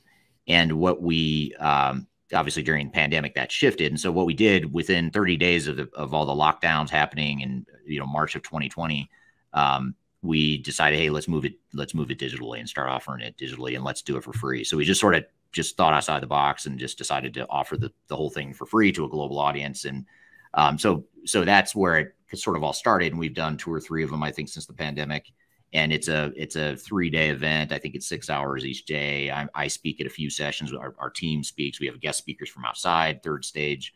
So a lot of different viewpoints on, what it takes to make these projects successful. And again, the whole idea is to provide an event where it's not sales spin. It's not rose-colored glasses spin. It's more of a realistic view of this is what you need to be thinking about as you go through a transformation. So it's meant to be educational, engaging, collaborative with people that are joining. We get a lot of good feedback and discussion from the people that join. So I always learn a ton just from the audience. So you learn just as much from the people that are joining the event as the ones that are presenting, in my opinion. Thank Lucas confirming it was a sarcastic comment about the 3 actually working and making the hard decisions. I figured as much. But yeah, and that's February 8th through 10th. So yes. Those of you who want to do that, just check out the Third Stage Consulting site, or just get the homepage. It's right on there, Stratosphere 2022. So I think I might definitely check some of that out.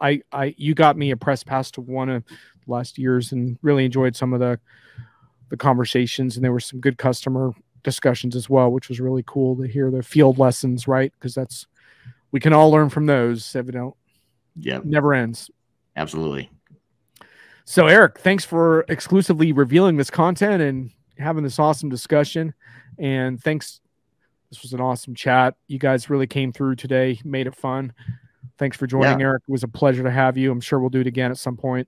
Absolutely. Thanks for having me, and thanks for doing the show. It's really entertaining. I always learn a lot, and I always laugh at multiple times. Even when I'm not on your show, I'm always laughing at half the stuff you say. So I really appreciate, because you just have a unique way of delivering some of these messages. So you have a good view of the market. So I appreciate the opportunity to be here, and great questions from the audience too. So appreciate that.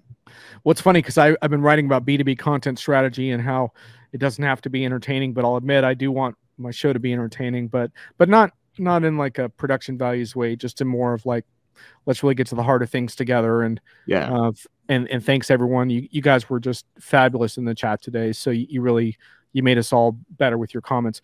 Excellent dialogue between Jonathan Reed and Eric Kimberling talking about all things digital transformation. We are excited to get back and debrief this with Eric and myself. Thank you so much, Jonathan, for being on the show. If you don't follow his YouTube channel, we highly recommend it.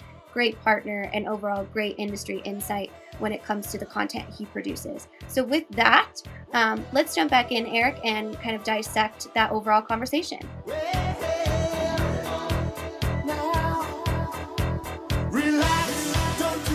Hi, this is Eric Kimberling, the CEO of Third Stage Consulting, and we recently hosted our Digital Stratosphere 2022 virtual event. It's 3 days of packed content related to digital transformation best practices, about 16 or 18 different workshops and different speakers that are presenting on different topics, everything you need to know about transformation. The bad news is if you missed that event, the event's over. The live event already happened. But the good news, if you've missed it, or even if you did attend it and you want to see replays or you want to catch the sessions you missed, you can do that now by going to stratosphere2022.com. Go to stratosphere2022.com, register. All you have to do is put in your name and email address, just a few fields. You get immediate access to all the recordings, and the recordings cover everything from digital strategy, software selection, organizational change, process improvement, architecture, data migration, cloud, trends in the industry, how to avoid failure, some of the legal aspects to think about, contractual aspects to think about as it relates to your transformation. All that is stuff that you'll get by registering for Stratosphere 2022 replay. And again, go to stratosphere2022.com and you can listen to all the replays of all the workshops that you might have missed at the event. So hope you check it out, and thanks for listening. We'll see you soon. Relax, don't do it when you wanna go to it. Relax, don't do it when you wanna come. Relax. Hello, welcome back to Transformation Ground Control, episode number 58. My name is Eric. I'm here with Kyler. We just had John Reed interviewing me for his podcast. What were some of your observations of seeing me in the hot seat there, Kyler? Yeah, my favorite. I love to, put you on the spot and see what great insight we can garner. And I know Jonathan. You were just disappointed that you weren't the one to do it for once. I'm just jealous that Jonathan is better at it than me. But he brings such a great, I think, energy to the overall conversation. And I do think it's important what he was talking about, in why do transformations fail, and understanding that the real key there is the business needs and not letting someone else tell you what your business needs are. So, I sit in the back seat to a lot of client work here. My job at Third Stage is to bring clients to the table and bring our mission and voice to our overall audience. So I don't, engage in a ton of the day-to-day client work. But what I do hear a lot of times is businesses looking to Third Stage to do things like create a business case or to define what their goals should be. And I wonder, as you talk to this conversation, how you advise those businesses to really take ownership over their project and explain to them that if they don't, somebody else will, and it won't go well for them. Yeah, it's a good question, because as you were saying that, I was thinking, well, a lot of people want to hear that there's even an option on the table that they don't have to. And I think the hard part. And maybe there is. I have no idea. Well, yeah, I mean, there is an option. I mean, and a lot of organizations demonstrate that every day. But the problem is, as you allude to, there's an inherent flaw in that model where if you don't own the project, to your point, someone else is going to make decisions for you, and it's a lot like guesswork. You're going to be shooting in the dark and hoping that those people that are filling the void for you outside your organization, people that don't know your organization as well as you do, they don't know your strategy as well as you do. You don't want those people making those decisions for you. But it's hard to explain to organizations and teams and executives what that means. And what it means is you have misalignment between your technology deployment and your overall business strategy. And when you have misalignment, it doesn't matter how great the technology was designed and built and deployed, it's not going to succeed because it's not aligned with who you are as an organization or what you're trying to accomplish. And in the off chance that you just happen to get out of that implementation unscathed and it wasn't a complete unmitigated disaster, then the other even bigger risk is that you're not getting the business value out of the technology. You're not getting what you expected from the technology. So there's really two sort of layers of risk there. And, I'd put the odds at, 90%, 95% plus likelihood of failure if you don't take ownership of the project and you don't, or if you don't avoid that dynamic of just sort of letting someone else take over for you or taking that outsource mentality that someone else is just going to manage the entire thing for you. Right. And I like how you and Jonathan often talk about in the industry the quote unquote best practice talk track from vendors of saying like this is a best practice. And a lot of times you have to kind of drill down to, is that actual sales language, or is it a best practice that's most efficient for them, or is it something that you should consider? And it made me think of another client case study we've been working on here at Third Stage. Is a lot of our small to medium-sized businesses, budget is a big thing for them. And sometimes it's hard to identify the value of a third-party consultant, even though we know that that's going to make sure that they have any gaps within their internal knowledge and really an investment to success. It's very similar to change management, right? But it's hard sometimes to quantify. We recently had a client that we took through a selection, and they decided they wanted to do their implementation themselves, which is totally their prerogative. We just give them our best practices and our advice to say, this is the best way to go about that. And then they came back to us a couple weeks later saying, I'm involved with this vendor and I have no idea what they're asking me for when it comes to implementation. And then we, get involved again and get our partners involved as well. And I just wonder, when it comes to looking at those types of objections when thinking about a vendor can come in and kind of swoop down and almost knowledge vomit, if you will, all of these different aspects that maybe a business doesn't understand. How do you go in there and help these organizations see the investment in the opportunity of having someone that kind of speaks their language, so to say?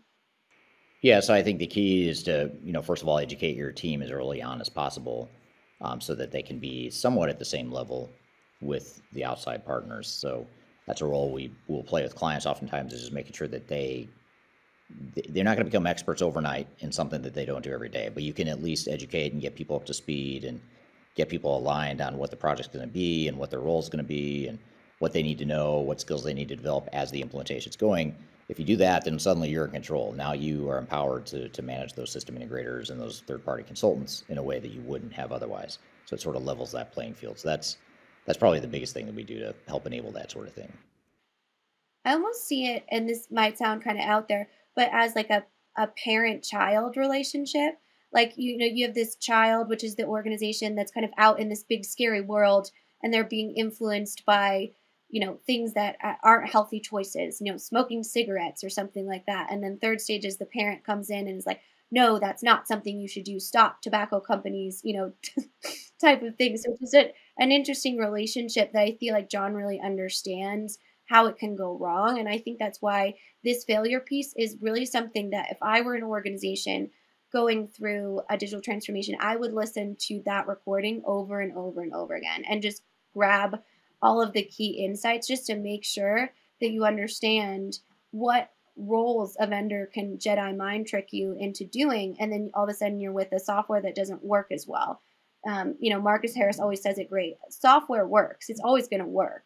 Well, good. Well, that's probably a good place to leave it. And we'll leave it at that. And there's a lot more we could unpack there, but that is a good conversation with John, and he's got some good insights. And again, you can learn more about him and his organization or his publication at diginomica.com, which is spelled diginomca.com. So be sure to check that out. And I agree with you, by the way, listening to that interview, if you're about to go through a transformation, or if you know someone that's about to go through a transformation, or a peer that's going through a project with you, I would be sure to share that interview with them, because I think that's a good conversation especially for those about to start. So I want to thank you, Kyler, for all your help today and for co-hosting as always. And thank you to the audience for being here and for the great questions throughout the discussion here. We put out new episodes every Wednesday on YouTube, LinkedIn, Facebook, Twitter, as well as all the audio podcast platforms. So be sure to like us, subscribe to us, leave us comments, feedback on the show. We'd love to hear your feedback there. So thanks everyone for being here. Have a great week, and we'll see you next week on Transformation Ground Control.